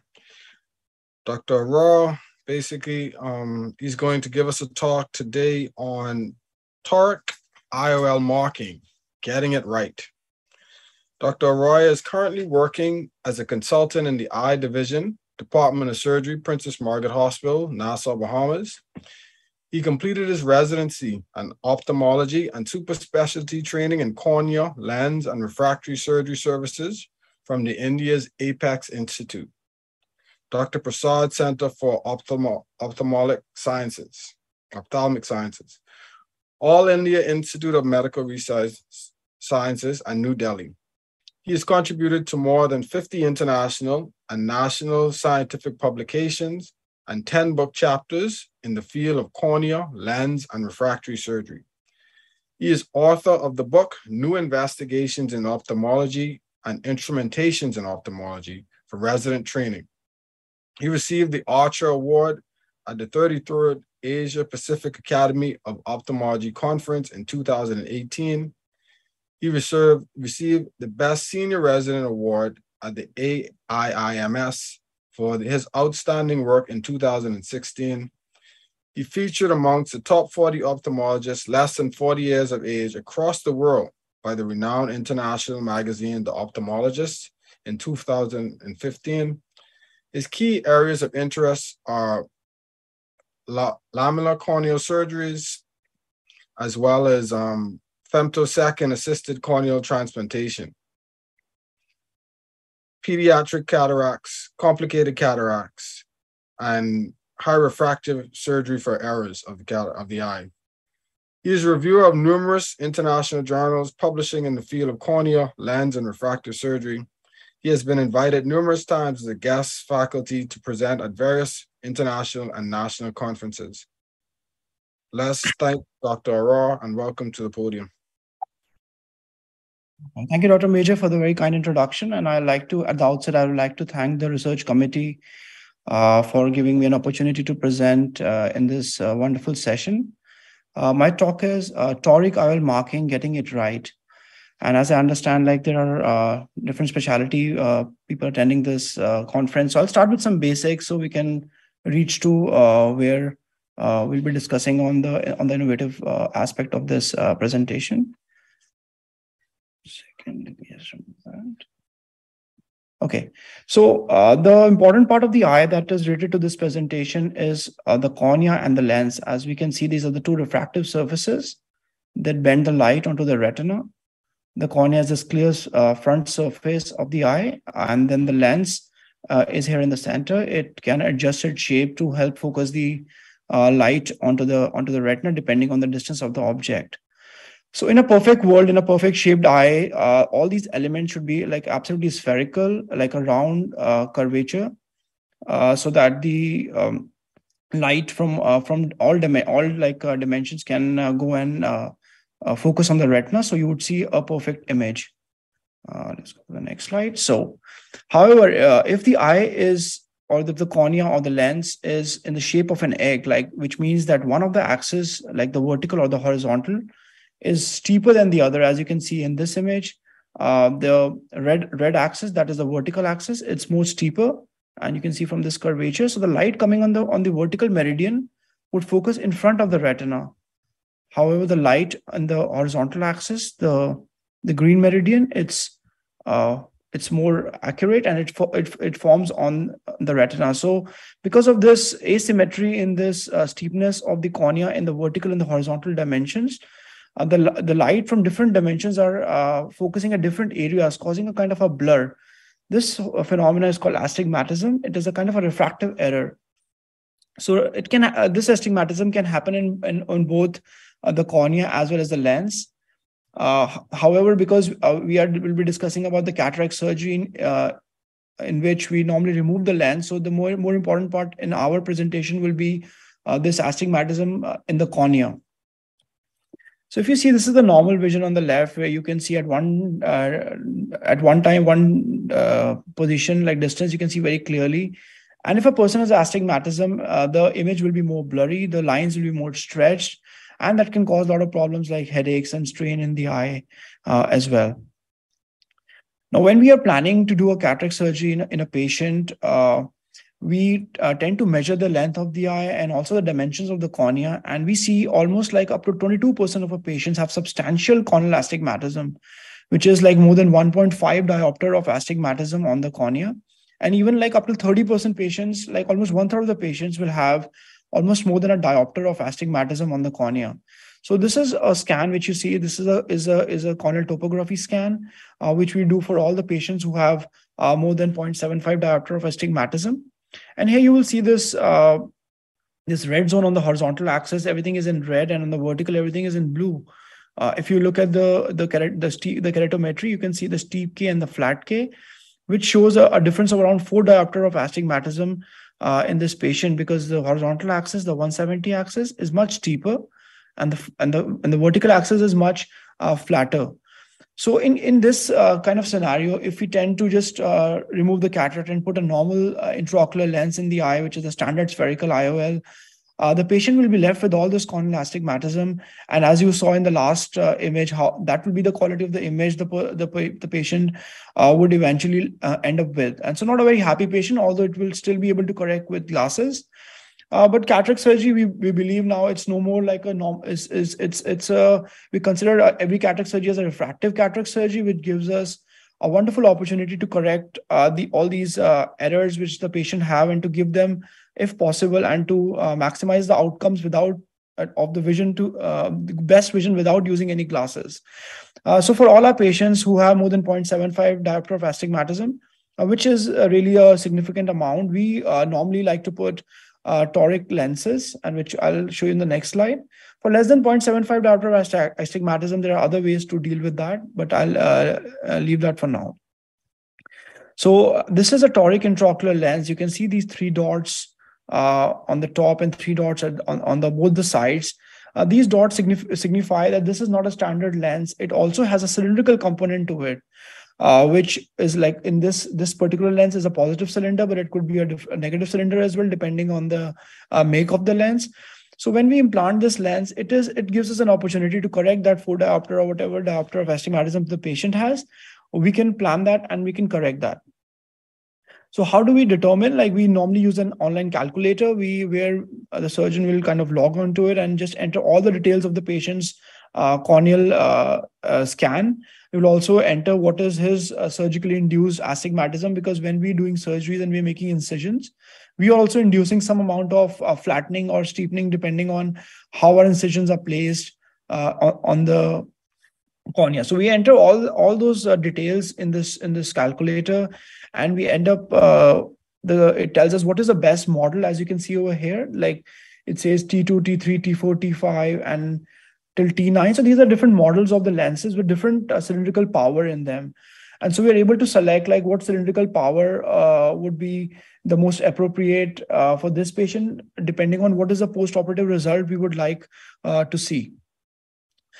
Now, one interesting fact is, like, when we are trying to put this lens, we have to align this. So normally when we put a lens in a cataract surgery, the axis of the lens doesn't matter, because the lens is normally spherical. So even if the lens rotates in the eye to any direction, it doesn't change anything. But when we are putting these cylindrical lenses, the toric lenses, we need to make sure that they are placed in a certain axis, because that cylinder is going to act accordingly. and that placement of the cylinder is going to neutralize the patient's astigmatism.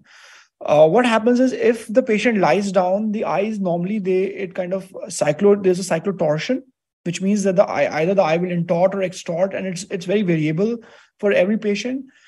So we cannot when the patient lies down on for the cataract surgery, we at that time it's not possible to mark and know the exact axis, because as soon as the patient will get up, that axis will change. So in order to basically exactly plan which axis we want the lens to be, we need to mark the eye beforehand. So one of the methods of doing that is like a toric marker, as you can see over here. This is a toric marker where this is called an air bubble marker. This is one of the most common methods of marking the eye because it's very cost effective. You can clean this marker and then use a sterile pen to place ink marks on the front of it. And then this air bubble, it's a gravity based, so it helps us tell what is the center, like how it is placed horizontally. So when this bubble is right in the center, you see that the marker is absolutely horizontal. So we can place like 3 marks at 0 degree, 90 degrees, and 180 degrees, and then let the patient go inside the operating room and then accordingly mark. We're able to mark the desired axis. So suppose if the desired axis is 110 degrees, so if I have some reference marks placed on the patient's eye beforehand, and when the patient lies down, even if that marks intort or extort, I know which is going to be the 0 and 180 degrees, and accordingly I can mark the 110 degree or 120 degree or whatever desired axis is required to place the IOL.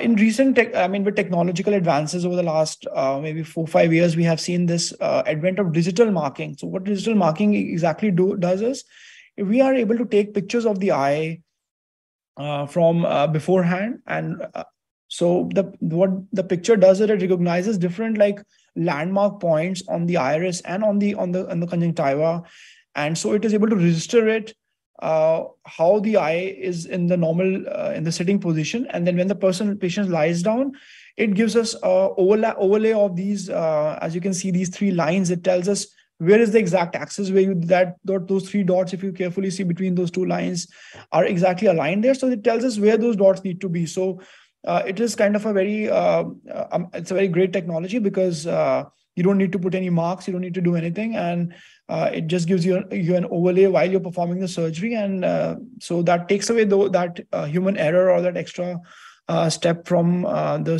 surgery. However, it's very less available. I mean, it's not widely available in the world, and it's only available at a very few centers because of the cost being a very prohibitive thing. It makes the microscope that have these systems are very expensive, and so the affordability is the main issue with this kind of a system. Therefore. Okay, now, so I'm going to present a video over here. That's the same video I presented at the American Society this year at DC. So I'll just stop sharing this thing and I'll just share the video.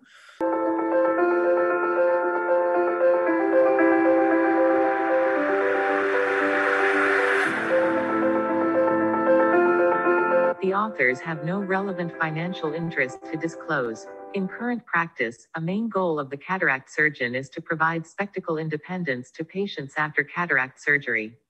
Many patients undergoing cataract surgery have a significant corneal astigmatism. An estimated 35% of cataract patients have 1 diopter or more than 1 diopter of pre-existing corneal astigmatism, and 15 to 20% of them have 1.5 diopters or more of corneal astigmatism.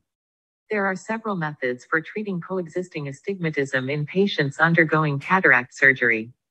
These methods include steep meridian incision, opposite clear corneal incisions, toric intraocular lens, and limbal or corneal relaxing incisions. Toric intraocular lenses are the procedure of choice to correct corneal astigmatism of 1 diopter or more in cases undergoing cataract surgery.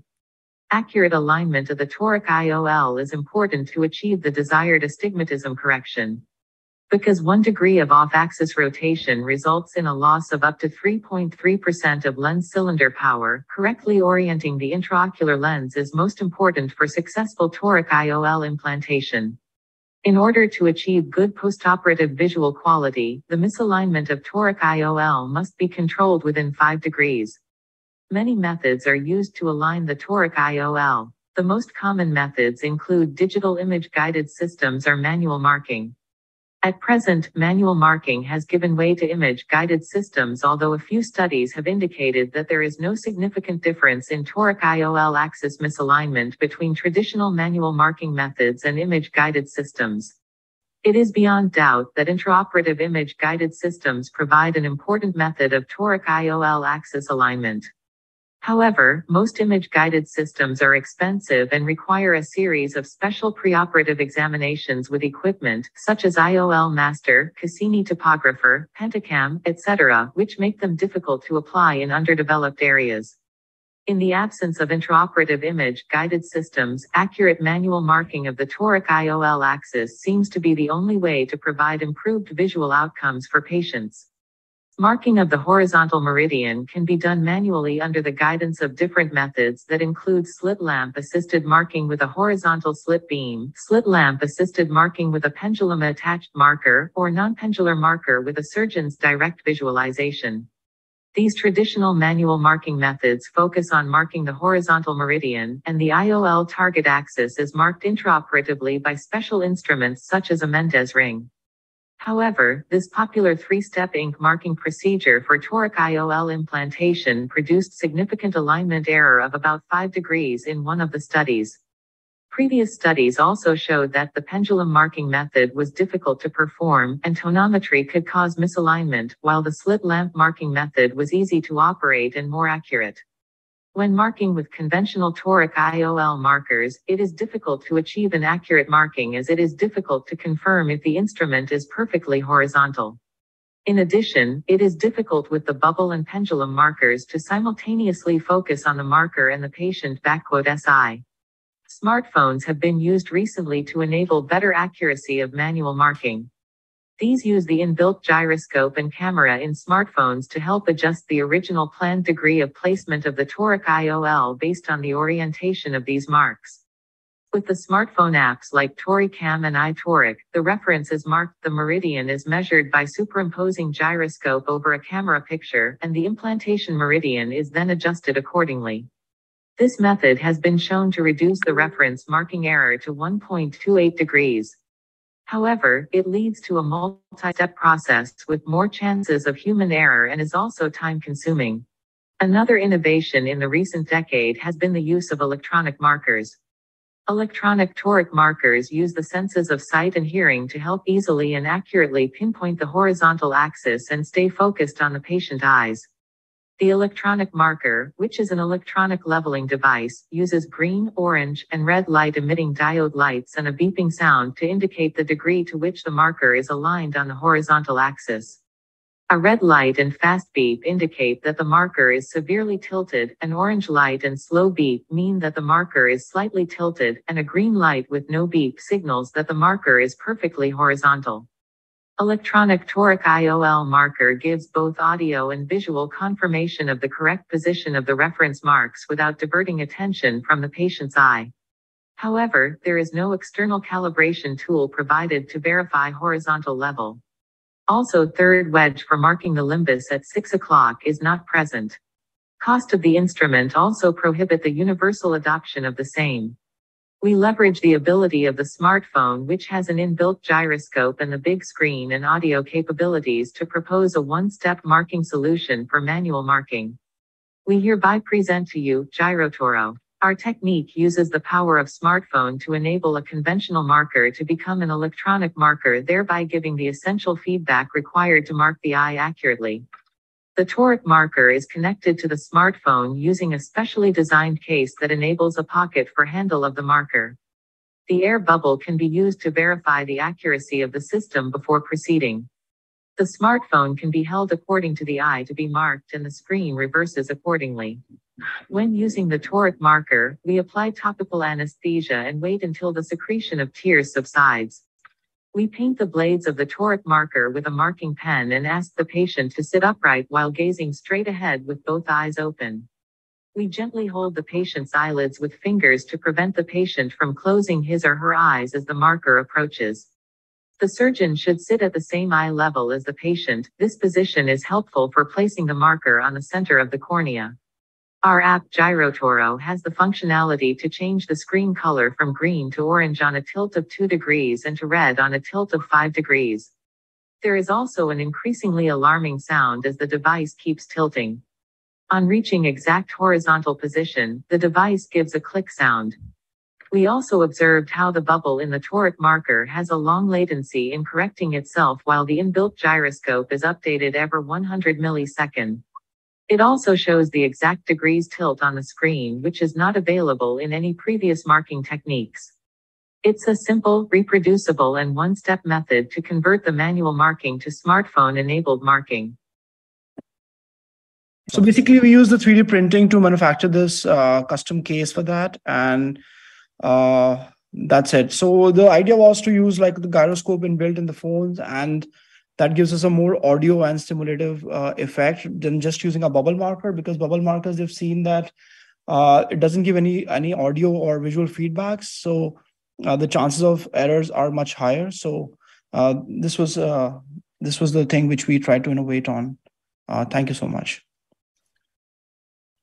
Thank you, Dr. Arroyo, for that interesting talk. And we'll be moving on to Dr. Supriya Arroyo, who will be giving us a talk today on regression patterns of central serous chorioretinopathy using end-phase optical coherence topography.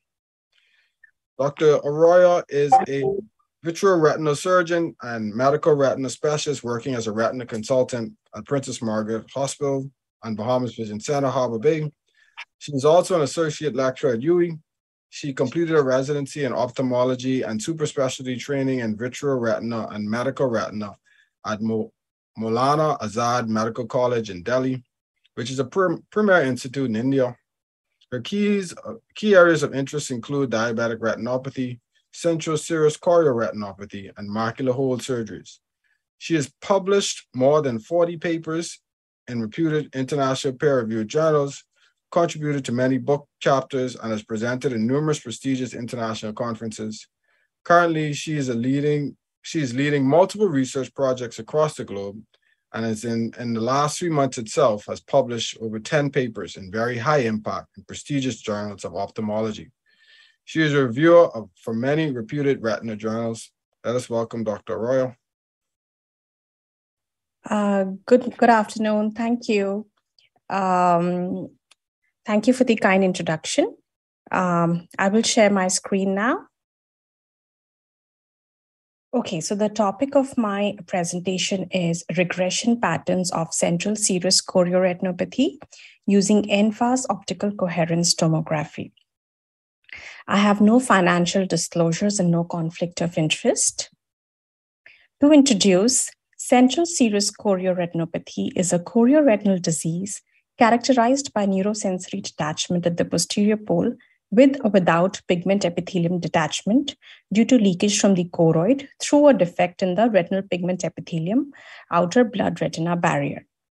So just to explain this is the fundus picture of a patient having central serous chorioretinopathy. As we see here, there is an area of neurosensory detachment. There is fluid under the retina in this area.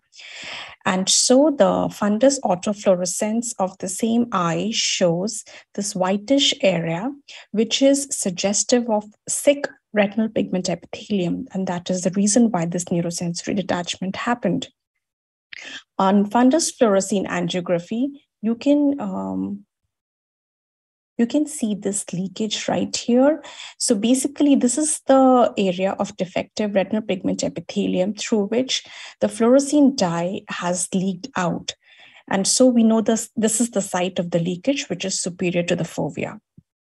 This is the OCT-B scan showing a neurosensory detachment as well as a pigment epithelial detachment right here.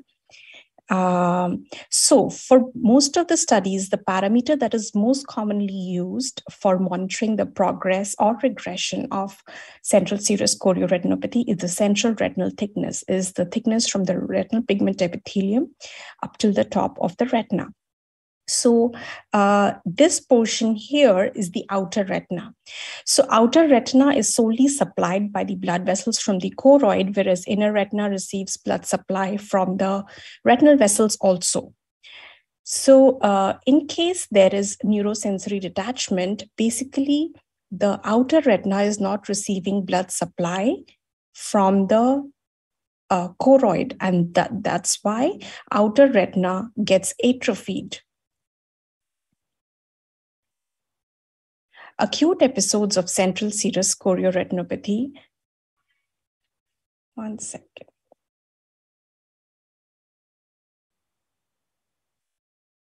Acute episode of central serous chorioretinopathy resolves spontaneously in more than 80% of the cases within first 6 months, and therefore observation is preferred in initial few months at acute presentation. Certain clinical indicators may be predictive of longer episodes of central serous chorioretinopathy, which may warrant an early intervention. In clinical practice, we encounter patients at different stages of resolution of subretinal fluid, and persistence of subfoveal subretinal fluid raises concerns about the spontaneous resolution course duration. Why are we so worried about the subretinal fluid at the fovea or subfoveal fluid? That is because fovea is where the majority of the vision and the high acuity vision comes from. So these are 3 examples showing different leakage sites. So if there is leakage, let's say inferiorly or temporally or superiorly in this case, and if the fluid does not reach up to fovea, then the eye is going to have a relatively better visual prognosis. But if it is going to involve the fovea and the fluid is going to persist at the fovea for a longer time, then it's going to have a worse visual prognosis. Also, fluid at the fovea will eventually cause outer retinal atrophy, and this damage is going to be permanent. Currently, there is no knowledge on direction of the fluid regression towards the fovea or towards the leak site during this resolution course. This knowledge may be helpful in following up the patient, offering treatment at an appropriate time, and possibly preventing structural damage to outer retina. Hence, we carried out this project to study the regression patterns of subretinal fluid in central serous chorioretinopathy on sequential NFAS OCT and its relationship to leak locations. So basically, there are 2 major aspects which are new, which we are studying in this project. One is assessing the regression pattern. This has never been studied before. So currently, there is no knowledge of the direction of fluid regression. And the second thing new that we are doing is studying on NFAS OCT. I'll show you what NFAS OCT looks like. So far, always whether a disease is resolving or is not resolving has always been studied on the B scan, like I showed you. But NFAS is a new advanced modality which has not been put to use so much. This was a retrospective study on patients with acute central serous chorioretinopathy. The study adhered to the Declaration of Helsinki. Inclusion criteria was availability of data and sequential OCT and OCT angiography every 2 weeks until resolution of the disease or 6 months, whichever is earlier, and presence of a single active leak. We excluded eyes with presence of macular neovascularization or atypical CSCR, diffuse pigment epitheliopathy, and with multiple leaks. The leak site was identified on fundus fluorescein angiography, and the eyes were divided into 2 groups. Group A, where the leakage site was less than 1,000 microns away from the fovea, and Group B, where leakage site was more than or equal to 1,000 microns away from the fovea. Serial NFAS OCT scans were evaluated, and the area of subretinal fluid was measured using ImageJ software. To demonstrate how we defined regression as centripetal or centrifugal. Centripetal was when the direction of resolution of fluid was towards the fovea. In other words, subfoveal subretinal fluid was the last to resolve, which means relatively a worse prognosis. Centrifugal means the direction of resolution of fluid was away from the fovea, which means subfoveal subretinal fluid was the first to resolve. So we had 25 eyes which satisfied our inclusion and exclusion criteria. The mean age of the patients was 41.76 years and the mean duration of the disease was 1.36 months.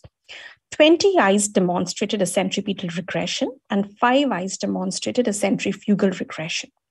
Out of the eyes showing centripetal regression, 13 eyes were in group A, which meant that the leak site was less than 1,000 microns away, and 7 eyes with a leak site more than 1,000 microns away.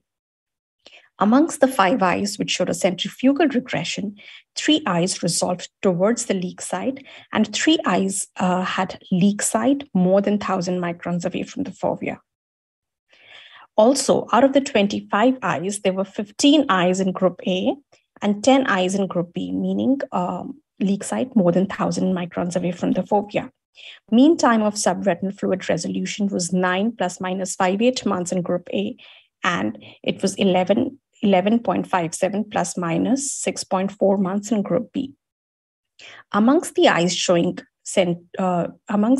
in group A, 13 eyes showed centripetal regression and 1 eye regressed towards the leak site.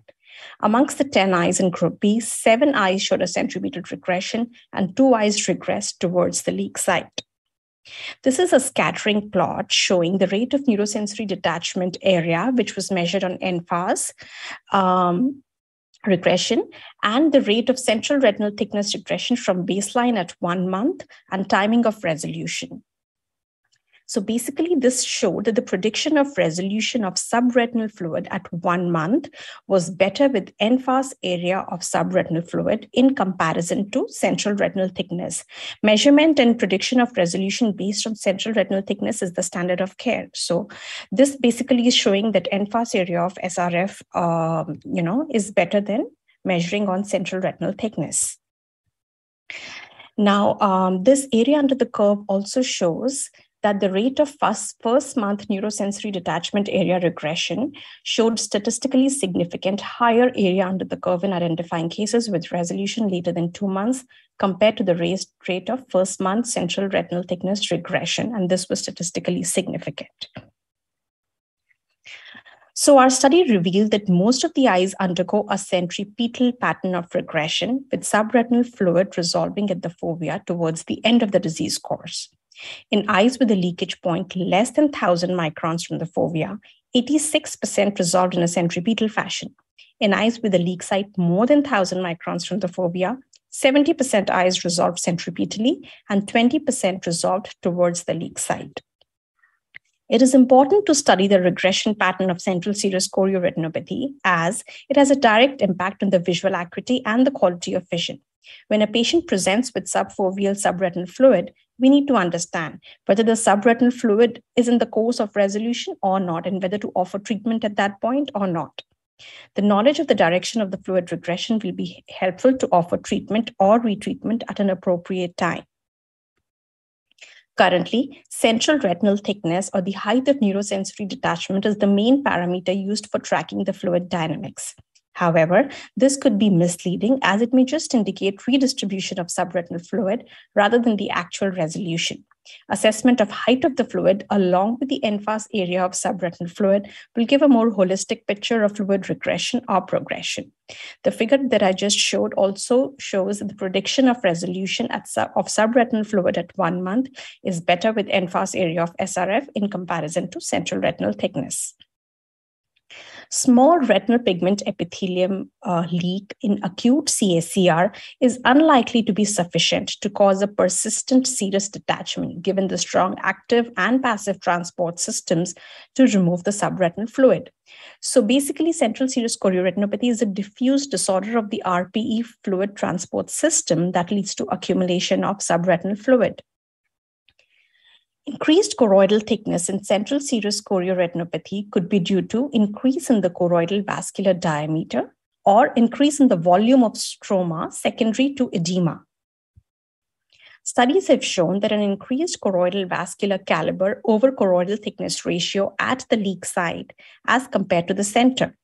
Higher choroidal thickness at the subfoveal location and a lower choroidal vascularity index has also been demonstrated.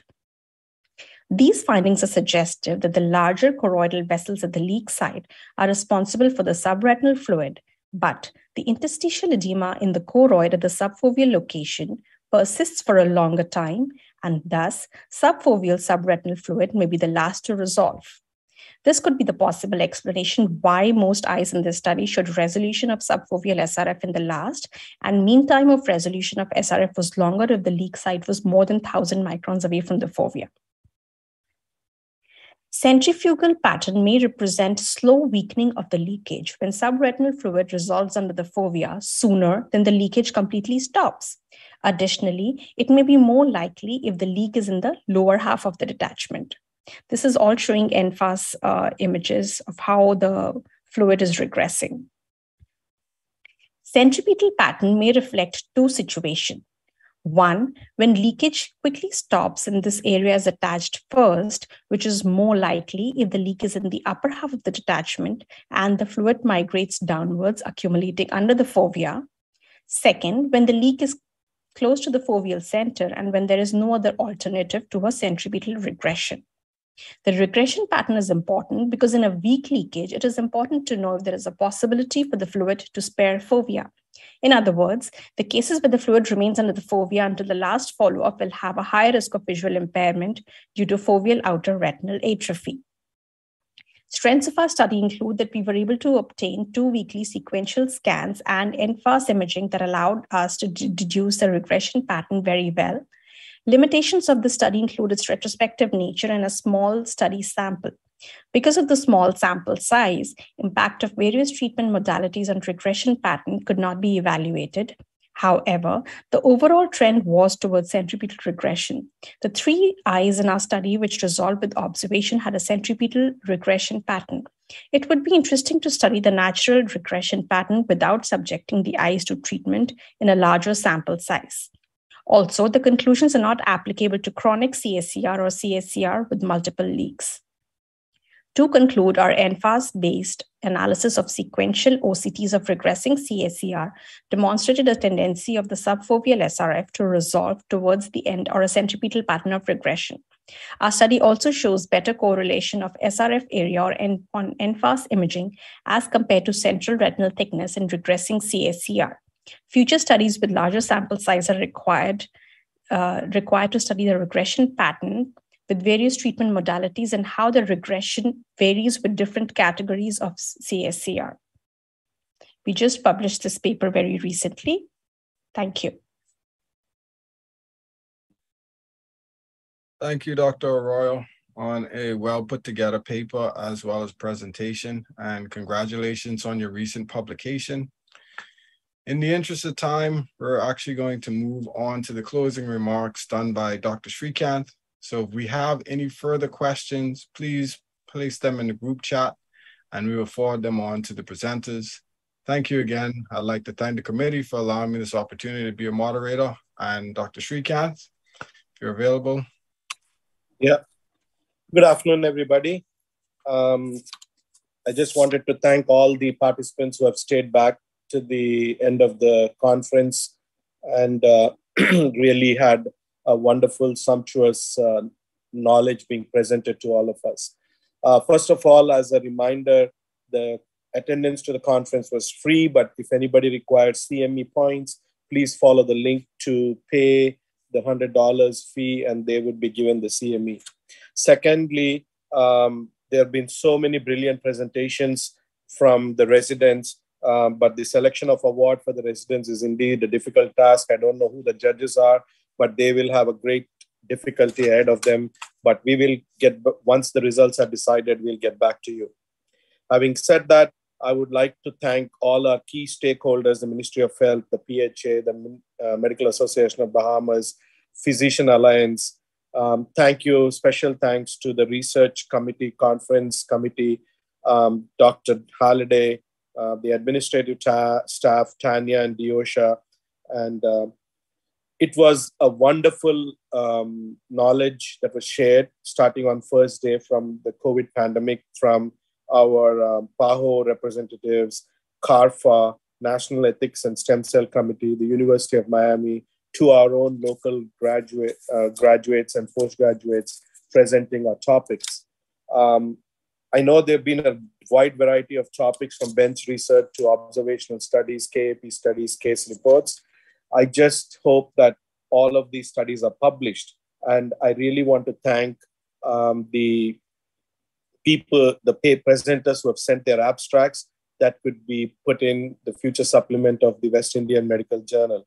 But I would strongly encourage all of the presenters to kindly publish this data, because once we publish this data will then be accessible to all the future researchers who can then get back to this data. Otherwise, we will just have anecdotal references that this study was done in the past. So once again, thank you. I hope you all had a wonderful time, and until next year's conference, stay safe. Goodbye. Have a wonderful Sunday afternoon. Thank you all. Bye-bye.